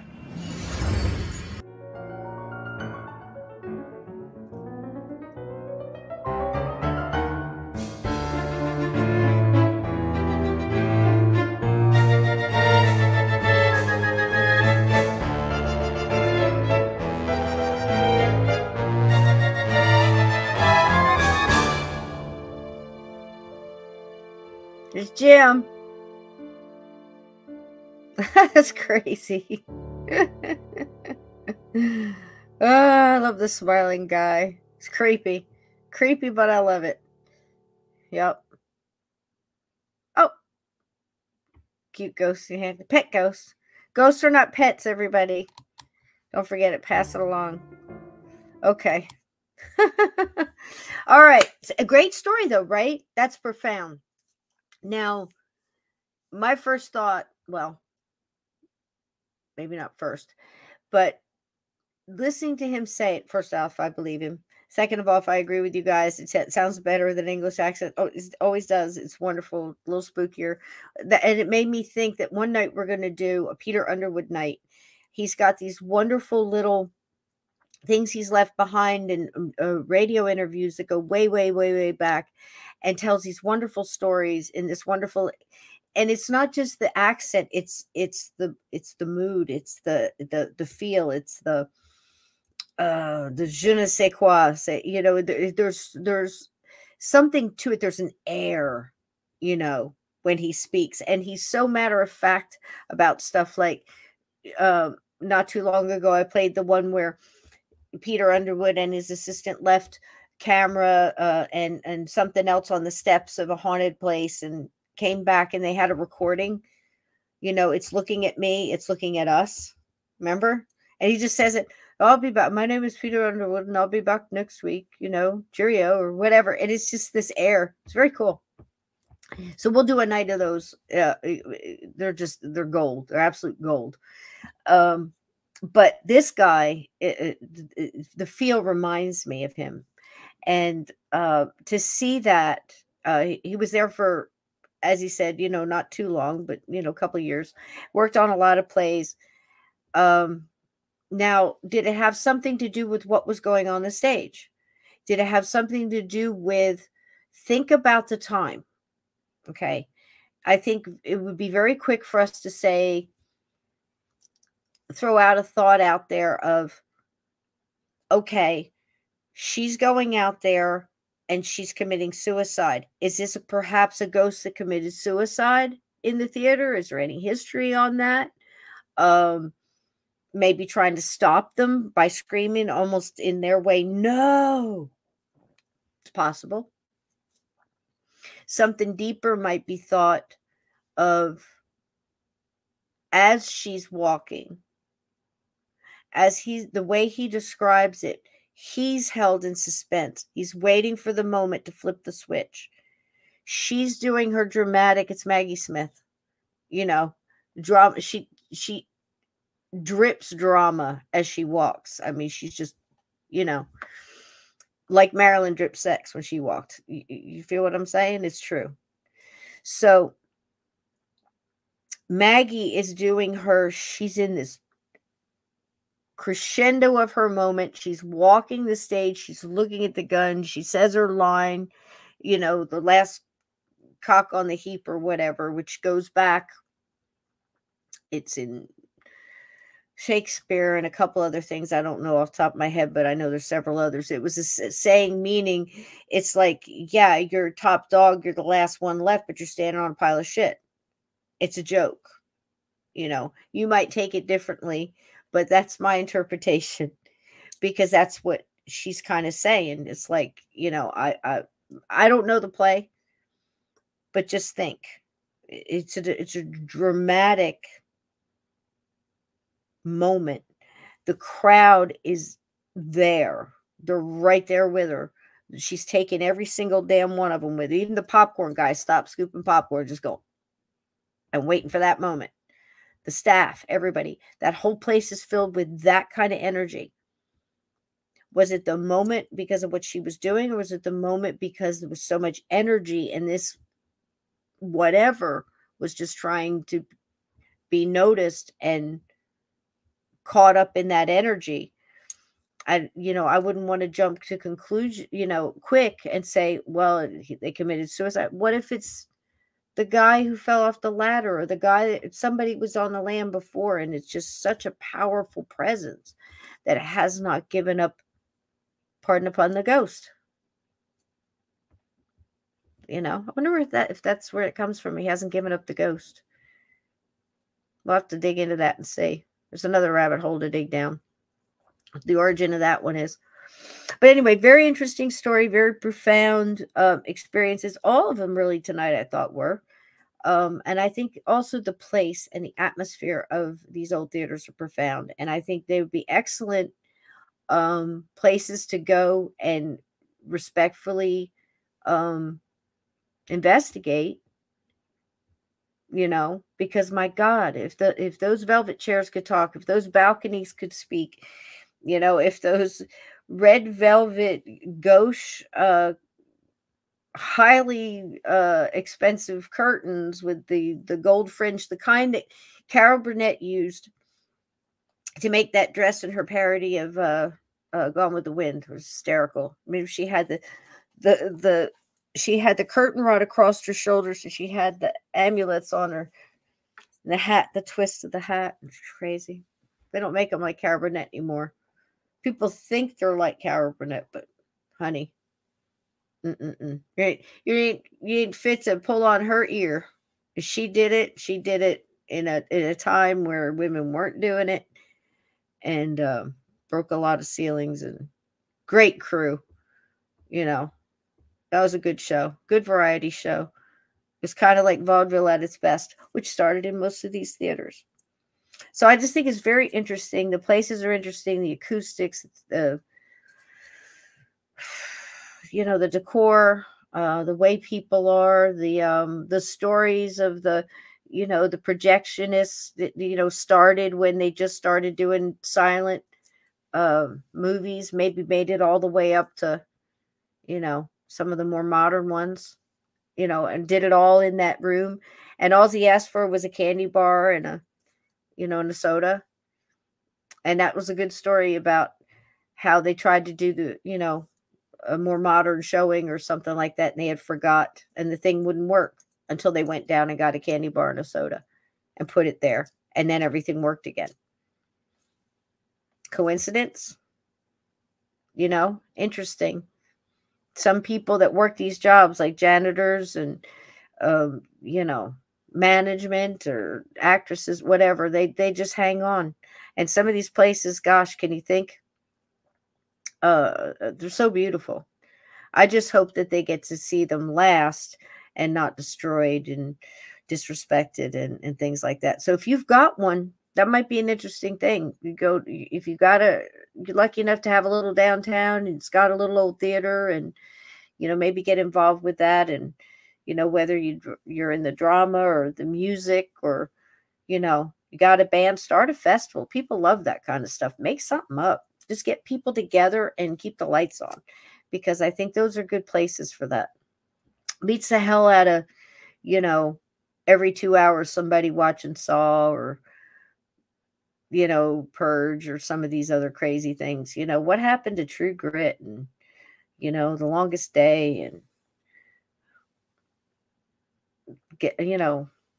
gosh, To Kill a Mockingbird and some of these, Harvey, Arsenic and Old Lace. You like murder? There's plenty of murder in that. It's crazy. It was the last time you saw Arsenic and Old Lace. Such a great, great movie. There's so much going on in that movie. Just, these people were crazy, but they weren't crazy like we're seeing today. This is high frequency, crazy stuff going on. And I'm sure people were, just, we kept our crazy, but, we had the Southern approach with our crazy, we just kind of kept them around the house, and, oh God, it's comedy gold, Jack. It is, and the dude who thought he was going to go up San Juan Hill, Roosevelt, right? Teddy. Thought he was Teddy with the bugle. And he'd go around and give everybody orders and stuff. And the old ladies burying bodies in the cellar. Oh, it was great. Good stuff, man. Good stuff. So, yeah, maybe, go down and save your local old theater. And, whether you can set up, watch that movie, do a screening of that, do a screening of something, and sit down and take your grandkids and the neighbors' kids with their permission, I'm sure, if you'd want to be around somebody of that age right now, might do them some good, But yeah, these theaters, save them if you can. Get involved if you can. I'd like to. I mean, it's terrible when they get torn down. I'll never forget the day my mom was talking about it. I mean, it was in the paper back then. A lot of people got the news from the newspaper, and I remember her reading it, and she kind of grabbed the kitchen table and sat down, and then she told me some stories about being there and the feeling the material on the chairs and looking at all the ornate stuff and appreciating it, and pretty cool. So I hope you get a chance to do that. And if not, you're going to see some more tomorrow. I hope to see you back here. Thank you again. Namaste, blessings, and everything else. And I promise you it'll be used for exactly what you want it to be used for. Just me researching and finding these great stories. We learned some for each one of them tonight, something different. And there's a lot more across America and out there, probably in a neighborhood near you. I hope you have a haunted theater. If so, go in there and tell that ghost they have a choice, because it's not probably always going to be standing, and that's kind of sad when everything changes too much. I love you guys. You've been great. What do you want to hear going out? Do you want some Skeleton Fairy? Ted, are you still here, honey? And Edna, Skeleton Fairy? I think you guys deserve it. And I'll see you tomorrow night. Mr. Steve Stockton will be here.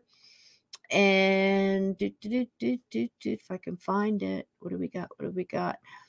And he's got some good stories he wants to share. I got so many videos. It's hard to find this stuff. Bear with me. God, I had to clean out my computer. Isn't it funny? 50 years ago, I probably would have said I got to clean out the refrigerator or thaw out the freezer.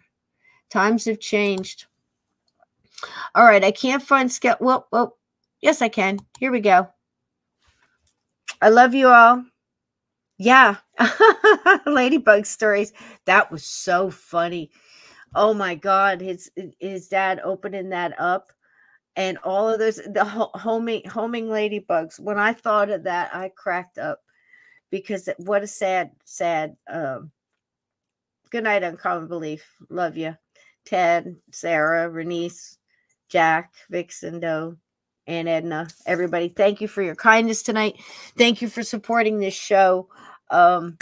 Again, I think about it all the time. Like, I want to reach out to certain great shows, but they have so many commercials in between, and they may not know, they may not realize that they can cut those out of the middle. I can't do that to you guys, because if we're listening, if you can get past the inane drone of my voice, and you're trying to hear a story and you're slowly going to sleep, listening to Steve's story or something else we're telling, whatever it may be. And then you get this annoying blast of idiot box crap, and it's a commercial and it's, I hate that. But so many shows put those on and charge for extra content and stuff. Look, I'm lucky I can work all this out, working and doing everything else I got to do to put in the right time and research and try to give you truthful information, even though I mess up a lot, but we figure it out together. So I appreciate you appreciating me, and I appreciate you being here, and something to look forward to in the week, and something, I get excited. I'm like, what do you, people at work ask me, what are you doing this week? I'm doing sharks, what are you doing? Axe murders. They're all scared of me. It's like, axe murder. She knows more. She knows exactly how long it takes to strangle a human being. And I'm like, It's not because I do it every day. It's because I read true crime and everything else. I pay attention. It's not like I'm going to, you know. But you can't help them. Somebody says something, you know, silly and you know they're wrong about how quick it is to, you know, do something like that. No, man, that takes you gotta want that shit.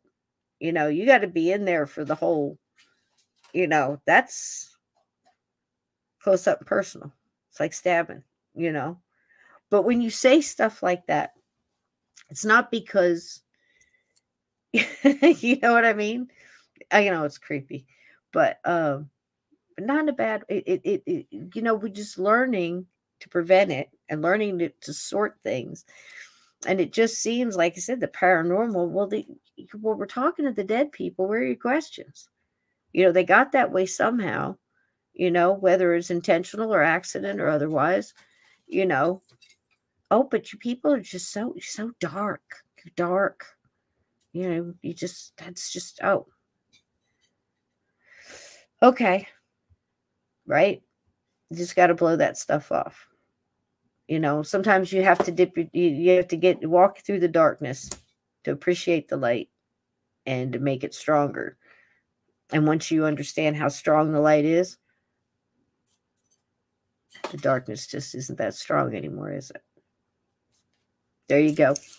So with that being said, the GIF artist, Mr. Kieslowski, and the wonderful music of Mr. Bolger, I give to you the Skeleton Fairy. I love you all.